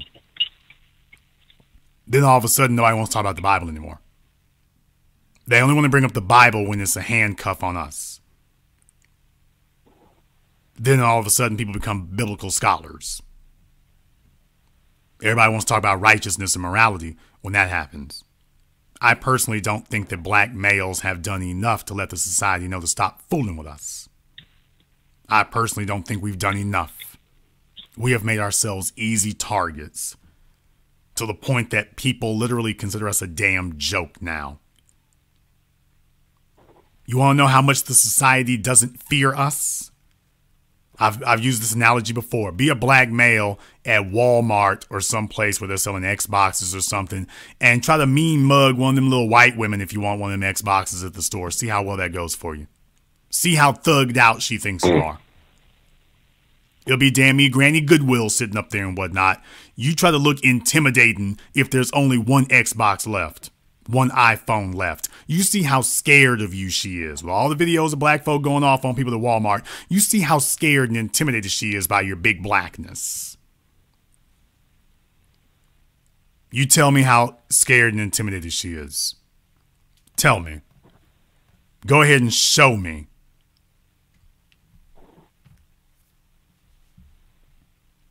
I'll be waiting to see that.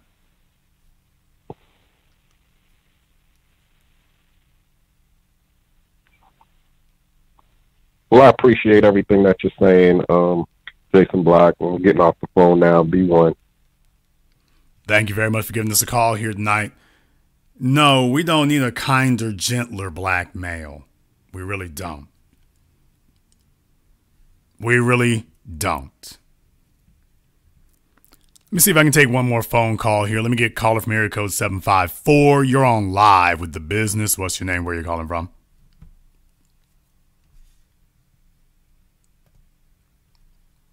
Okay, caller from 754 has been abducted. Let me get caller from area code 470. You're on live with The Business. What's your name? Where are you calling from? Jeff, calling from Atlanta. Jeff from Atlanta. What's on your mind? All right, so I actually just got out of a toxic relationship, and I wanted a little bit of advice. I'm a little excited, actually, because I feel like I got my life back, and I'm just want to know what steps you think I should take to improve myself and put myself on that high-value route, or just not even necessarily high value, just stable, being a productive male in society. Okay, how old are you? 27. Okay. Do you have any kids? No. I knew better than to do that. Okay. What do you do for a living? What do you specialize in? I don't really have a specialization. I'm a freelancer. I just started a credit repair business. I got my certification for that. And I do Uber, DoorDash, and I hustle as well. Okay, you're doing a lot there to make up for your lack of specialization. So we have a lot of energy being expended that's not being expended very efficiently. Right. So recently, I got a passenger who told me about welding, so I thought about finding some place I could start doing that. Okay. While I can work on getting clients for my credit repair business. I do want to put most of my focus into that because I know that's what will be the most lucrative for me. I can put my whole heart into that because I genuinely like helping people, and I know credit is the biggest way to make an impact in someone's life. Okay. Well, credit is nice, don't get me wrong, but I mean, how many people can you actually help with that outside of your own efforts? And that's really a relative thing. Like I say, without a lacking specialty, that's going to be an issue. So what you're really trying to do is you're doing if the credit repair thing was really so great, you wouldn't have to be doing Uber and DoorDash simultaneously. So what I'm saying is, if you got to do that, that kind of undermines the validation of the credit thing. So what you really need to do is work on having a actual marketable skill that is reliable and is not dependent upon people messing up their finances. Right. Something that is portable and mobile and allows you to scale up is what you really need to take a look at. Now, you sound like the kind of guy here. You ever been in the military? I actually have not. Okay. I got a bum ankle, so. Okay. Well, you actually sound like the kind of guy who you'd be taking a look at IT, actually. And if you haven't, I just did a program on my Patreon that went in depth with it and whatnot. I've been getting rave reviews about it. A lot of people like that. But I really think that's something you should take a look at. Crazy because my first vocational school I took computer networking, but I transferred to automotive technology, and I finished a year in that. And I don't have a problem with that necessarily. Like I say, just understand, I really do try to advise people to be careful about things that require them to use all their own labor. That it's not really something that's scalable, because if it requires only your own labor, that can be an issue. So learning automotive repair can be good, but it's really only good if you can get a lot more people to work for you. Unless, of course, you're just trying to do it for yourself, which is an option. But just like you got a bum ankle, you could also get a bum wrist.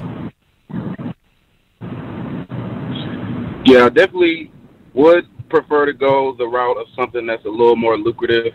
I mean, I'm definitely more well-rounded in my, options and skill set, and I'm always a student to everything. I'm always willing to learn anything as far as, career path. College wasn't really for me. I did try it, but I just wasn't into the whole going to college to become an employee for the rest of my life. So I tried the entrepreneurial thing out. Well, I like that a little more. Well, it certainly is more demanding, but it can also be more rewarding. But at the same time, what I want you to do is just understand that, you want to, especially at the age you're at, you want to start early being able to make sure that you stockpile something that you can actually scale up. Because it's having the ability to scale these things that is important. That's important. We have a lot of background noise there, but thank you very much for giving us a call here tonight. Like I say, that's definitely what you want to do, is have something that you can scale up in that regard.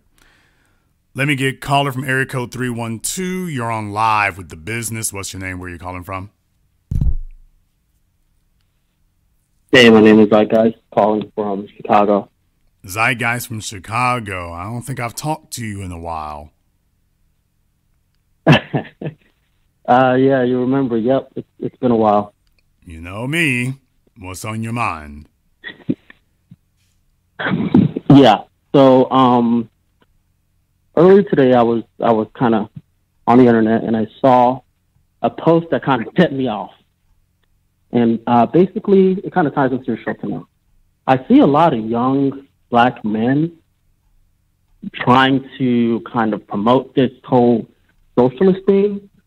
And I don't know if you see it as well, but I have like a younger Black friends, and I just feel like it's a real big problem because they think that's the solution. And I'm just like, white people are white people. It don't matter what system you're in. So, and I also think it's because they feel like they can't lead, so they want everybody to lead, and they want to live in community. And I think there's a part of that that kind of goes into that. So I basically wanted you to kind of elaborate on that, and then I wanted to ask your advice about like building up. I'm not really sure. I'm not really sure exactly what. I'm not really sure what you want me to elaborate on. Well, I'll say this. What is your opinion on socialism? And do you think that, because a lot of black people right now, they're anti-capitalist, et cetera, which makes sense, but I fail to understand a system, a government system, that will benefit black people in any way, shape, or form. So I just feel like socialism is kind of, there's a lot of black socialists, and they feel that that's our key to freedom, and I'm just not getting it. I'm not understanding it. I don't understand what their whole mentality is about that. And I just wanted your opinion on that. Okay, well, I think that people who are useless in the system of capitalism and unproductive in the system of capitalism will be unproductive in any system. It doesn't matter where you put them. So they think that socialism is going to get them out of or liberate them from the requirement to produce. And that's not what will happen. Yep. They are the paupers and at the bottom of the barrel in capitalism. They will likewise be at the bottom of the barrel in socialism. But that's just intellectual masturbation on their part. Yep. Refusal to actually deal with the system that they're in and want to put up this pie in the sky fantasy. And I just have a huge problem with that. And I really do feel like a lot of, I would say probably over 70% of the young black population has that mentality. And I would pray that you do a show on that, because I don't have a show. I don't have a show. I have a broadcast, so I couldn't do anything with that. My apologies. Yeah, a lot of people understand, the problems with Republicans. What was the question you wanted? What was the question you wanted to ask? In terms of myself, my personal, that was the question I had about socialism. That was the question I had. Your opinion on it and why it's not the solution for us. But in terms of myself, my own personal growth and development, what would you advise someone who's, doing relatively well and looking to kind of take the next leap into getting finances up, getting more powerful, essentially, and ensuring that I am building a legacy that I can be proud of. I'm getting a bunch of phone calls about that tonight, so maybe I'll deal with that on tomorrow's program. Maybe I will deal with that in depth on tomorrow's program, because I'm getting a lot of basic questions.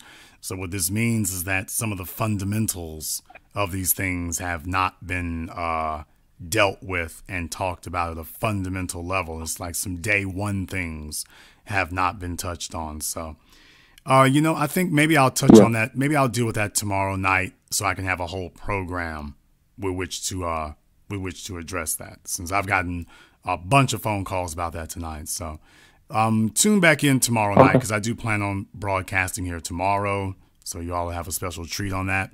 I'll go ahead and see about doing a broadcast tomorrow, and we'll touch on that then. So you're welcome to give us a call back. Okay.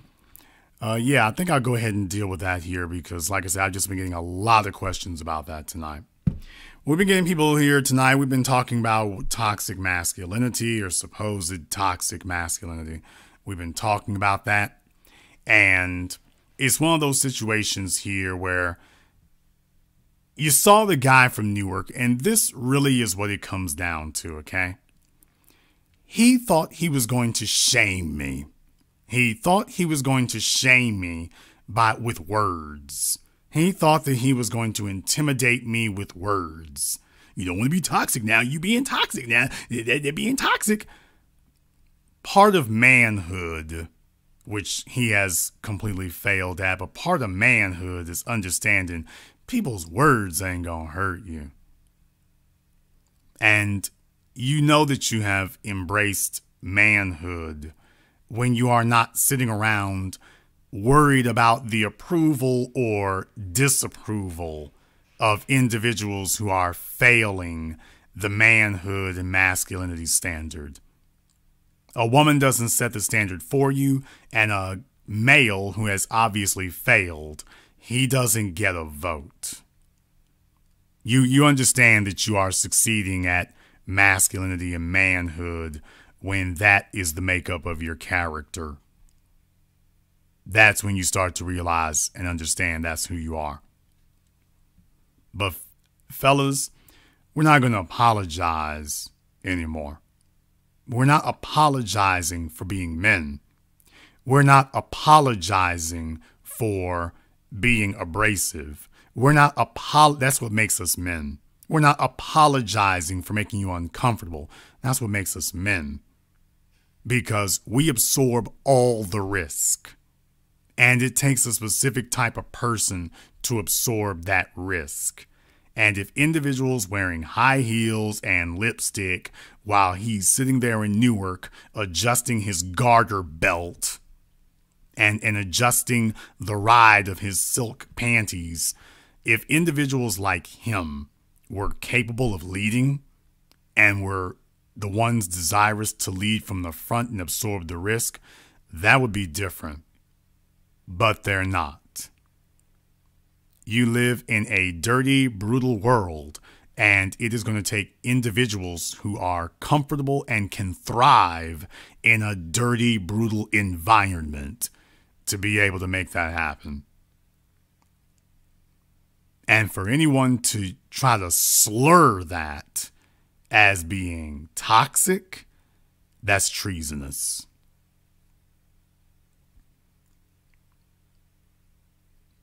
I want to thank everyone who has contributed to support tonight's program, either by Cash App or Super Chat or PayPal. I want to thank you all for doing that. It's very much appreciated. I've tried to do my best for you. I will continue to do so. We'll be back here tomorrow night, so be looking to join us. Same black time, same black other YouTube channel.